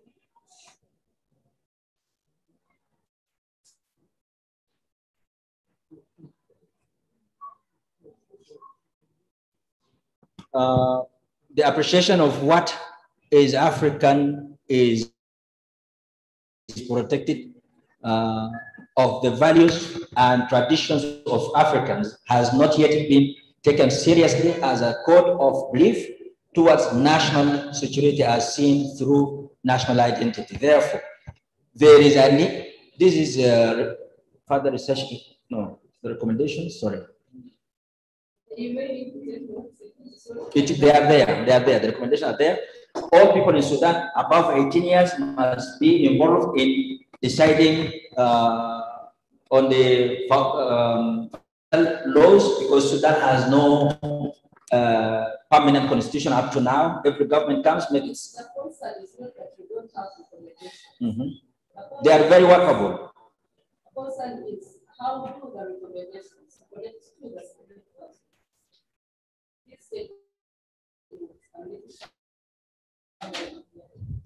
The chairperson did us a work that is better work. The issue on the cutting edge of knowledge. What is the current state of Sudan?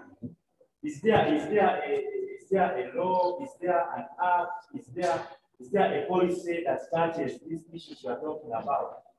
There are incomplete policies that have been posted in Sudan. They failed policies up to now because they are failing. Where are they in your chapter 4 such that you create an argument for you to come up with the model? Otherwise, I didn't hear that. If they are there, mention one and show us how it is failed the way you are saying that you are failed the policy. In conceptual framework, I talk about this. I talk about the national policies in conceptual framework.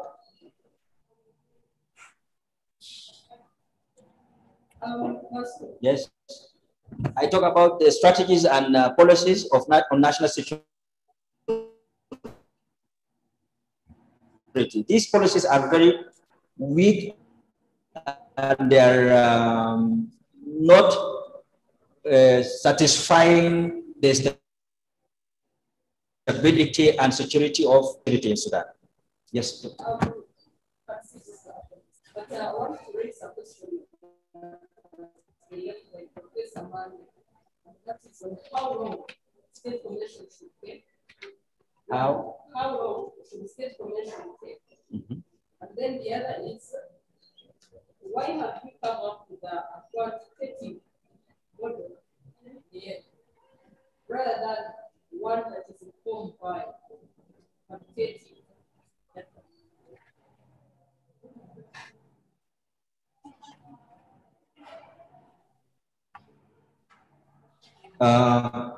A state formation is a process. It is a process. It can start from the time that people try to exercise the ethnicity, the geographical aspects, they start there. It completed when the institutions of the state started functioning very well, providing the national security and stability in the state. But state formation is a process. It is a process. I came with a qualitative model. I came with a qualitative model, not quantitative model. And I was explaining that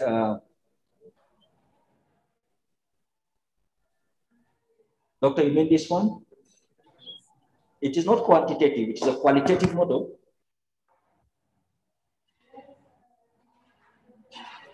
Where the national determine the quality of sustainable state formation.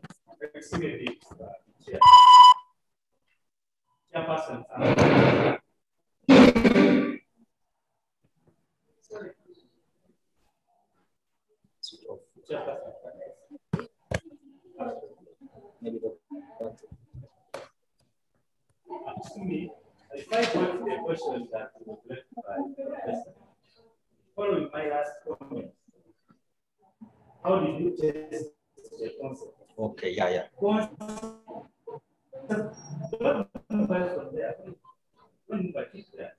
By the time you reach that, so people are doing quantitative studies. Quantitative. Yeah, they cause effective relationship, the way you explain this, to be linear and quantitative. That's why when I asked you, how do you do concept testing from those things that you got? Then that shows the process how you are reaching. So he has a point when he asks you, why are you putting this without following a qualitative process of coming up either with a model or with a theory? And that's why I asked you, how did you do concept testing? The concepts that you got from those things. Then you reach there. And for what you are doing, you are taking the stability of the model. But you need to do some concept testing that erase what is. Dr. Ken, I asked that you give the last lady the exam.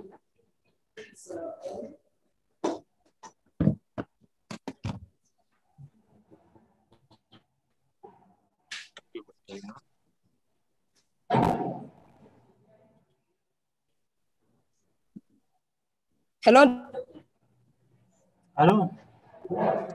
Yes, we have 5 minutes remaining. If you can utilize those 5 minutes, your final remarks. Sure. Yeah, very quickly, I've been listening to all the reactions, and thank you very much, colleagues.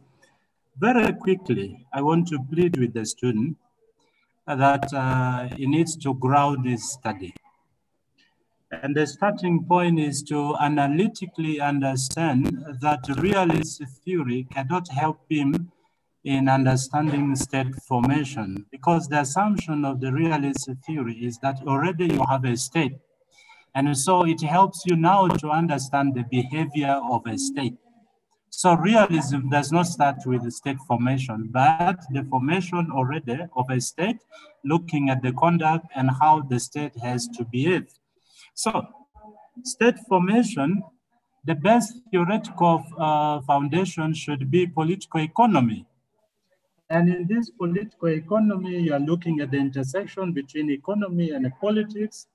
And in the case of South Sudan, within the colonial, logic, how, for example, South Sudan had a different mode of governance and logic as opposed to the northern part of Sudan, giving you the two forms of colonial governance and a single hegemony of colonial authorities, the production of a dual legacy, and how that later on functioned into the struggle of identity between South and the North, creating this national security issue. And in particular, the student needed to focus very clearly how he would historicize and periodize his study. If you are talking about post-independence, then you are no longer talking about state formation in the classical sense. It starts all the way from the colonial times. That is periodizing. And also historicizing. There are key historical facts that he left off. For example, the Kokora. He is familiar with the Kokora uprising. Is familiar with the 1985 coup. Is familiar with the Mahdist revolt. Is familiar with the Joseph Lagu Civil War, and then the SPLA. As a block analysis, it helps you to understand the dynamics and the complexity in state formation. Having said it, the state realism would pick on of state behavior and stuff. But this is not complete. You have the national Copenhagen school. Copenhagen school cannot mix with realism because Copenhagen school is taking you away from the military notion of security into the non-military security, what you are calling the human security. And that picks from Barry Buzan's book, People, State, and Fear, and begins to reconceptualize the concept of security. So to pick a case of Copenhagen school, it's also misleading because as far as I know, it's looking at the military notion of security. And that brings me to the idea of securitization, which he should have, first of all, conceptualized what is this national security? And if the conceptualization becomes significant, which is the case, is so central, then it needs to understand national security from the securitization point. And this is where the classical writing of Michel Foucault comes in, Achille Mbembe on necropolitics, and Giorgio Agamben on Homo Sapiens, to help you construct security threats and how security threats are constructed to help you understand national security. So in a summary, my request is that the student needs to reorganize the entire work, but most importantly, begin to create a strong foundation on a scholarship and very core area. One is state formation. It needs a very strong literature, it needs a very strong analysis, it needs a very strong understanding on state formation, so that then the PhD and himself as a scholar in state formation, he should be able to foundationally explain what this is, and also national security. The two concepts have not been well articulated, and my prayer is that it takes this time left to conceptualize and consolidate these areas. Thank you, Chair. Thank you very much. Thank you very much, Doctor. The student is going to take note of what you have raised and what other colleagues have raised. In the interest of time, I ask that we move on. So we're going to come back as the panel. And at this moment, I just want to summarize for you. I just want to summarize for you the key areas that the panelists have raised. And one is that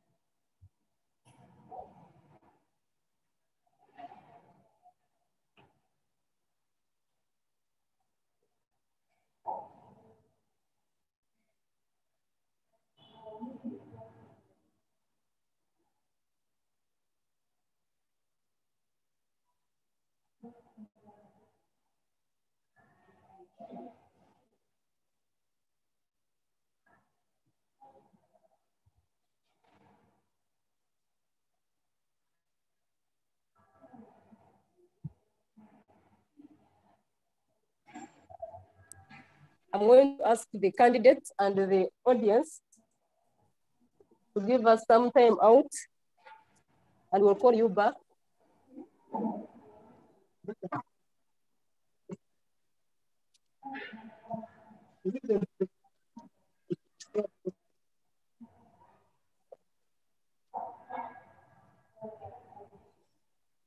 Dr. Komakech, are you there? Yes, please. Yeah. Yes, we are on the part of scoring. We ask that you score and you will send it, you send back. Oh, there was a format that was sent to me. Yes, please. Okay, probably I may have you to send it delete back the through name. through the email. Eh? The name of the person who's person who sent it. It was a different name on the form, but that I can delete that name, no?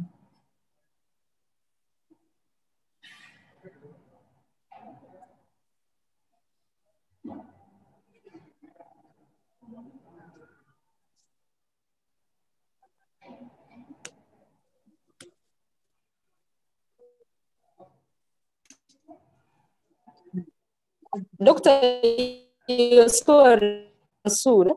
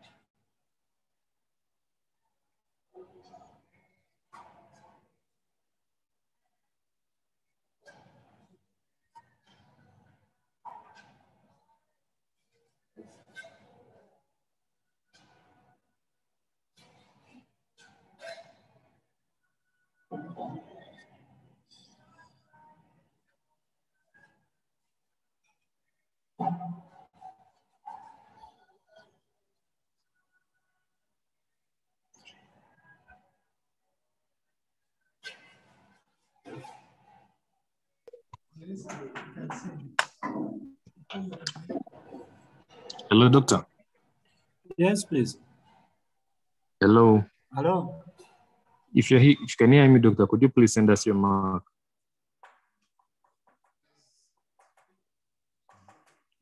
Please send us your mark as we wait for your email.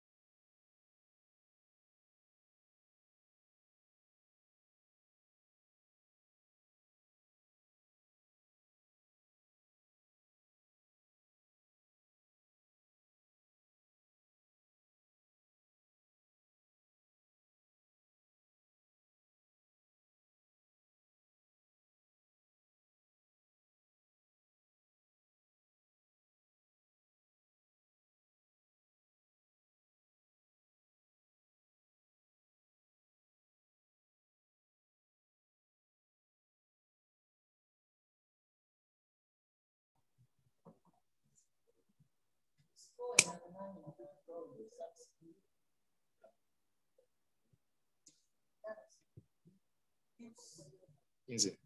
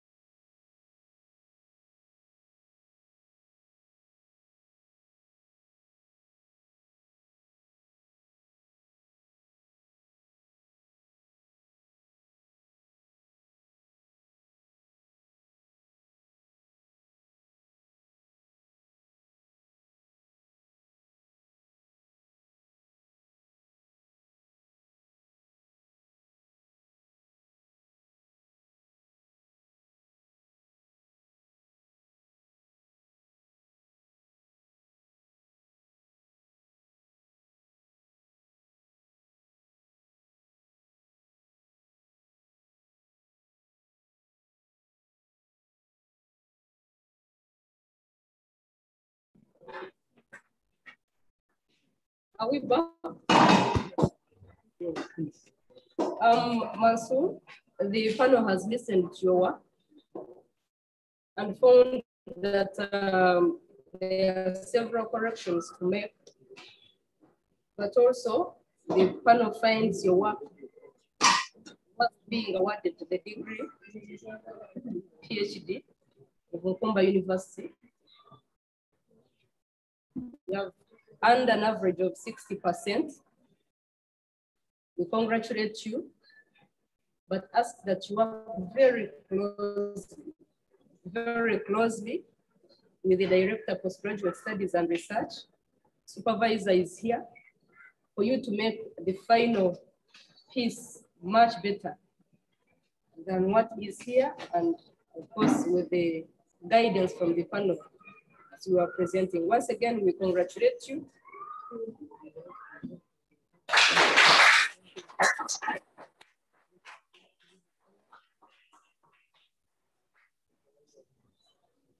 The audience was very quick to clap, but you will have to submit a compliance report indicating those corrections that you have made. That compliance report should be seen and signed by your supervisors and then forwarded to, and of course the chair of the panel, and then forwarded to the Directorate Postgraduate Studies and Research. We once again congratulate you and thank you for choosing Okumba University. We wish you well. Thank you. 3 months. Now you can clap well.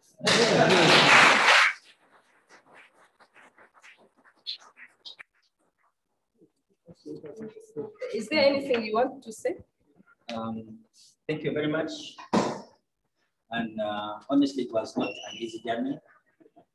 And first of all, let me start my thanks with the Professor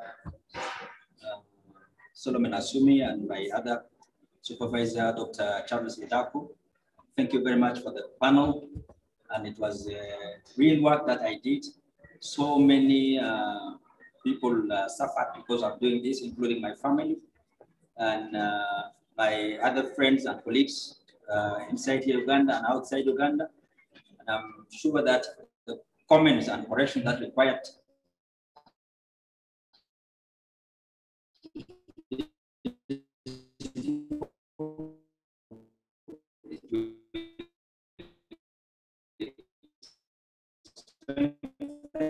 you will strengthen the book. The government also is in its final. Thank you very much. Okay, and on that note, by the powers entrusted to me, I hereby dissolve this PhD Viva Voce panel today, 31st May 2021. I owe you.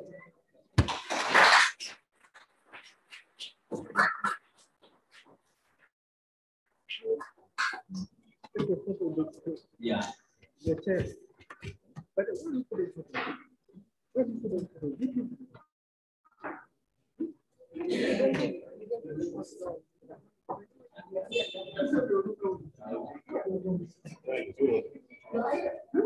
Take photo and we have to serve you. It is coming.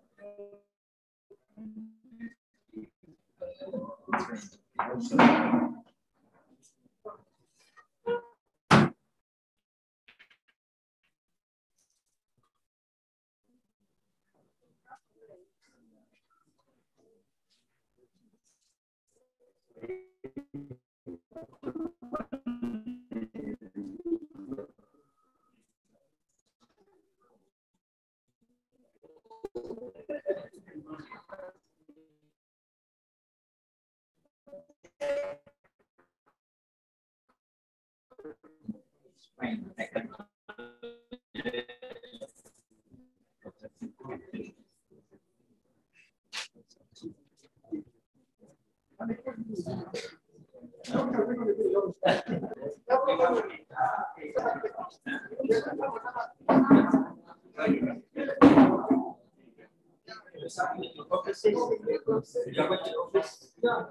Yes, I can.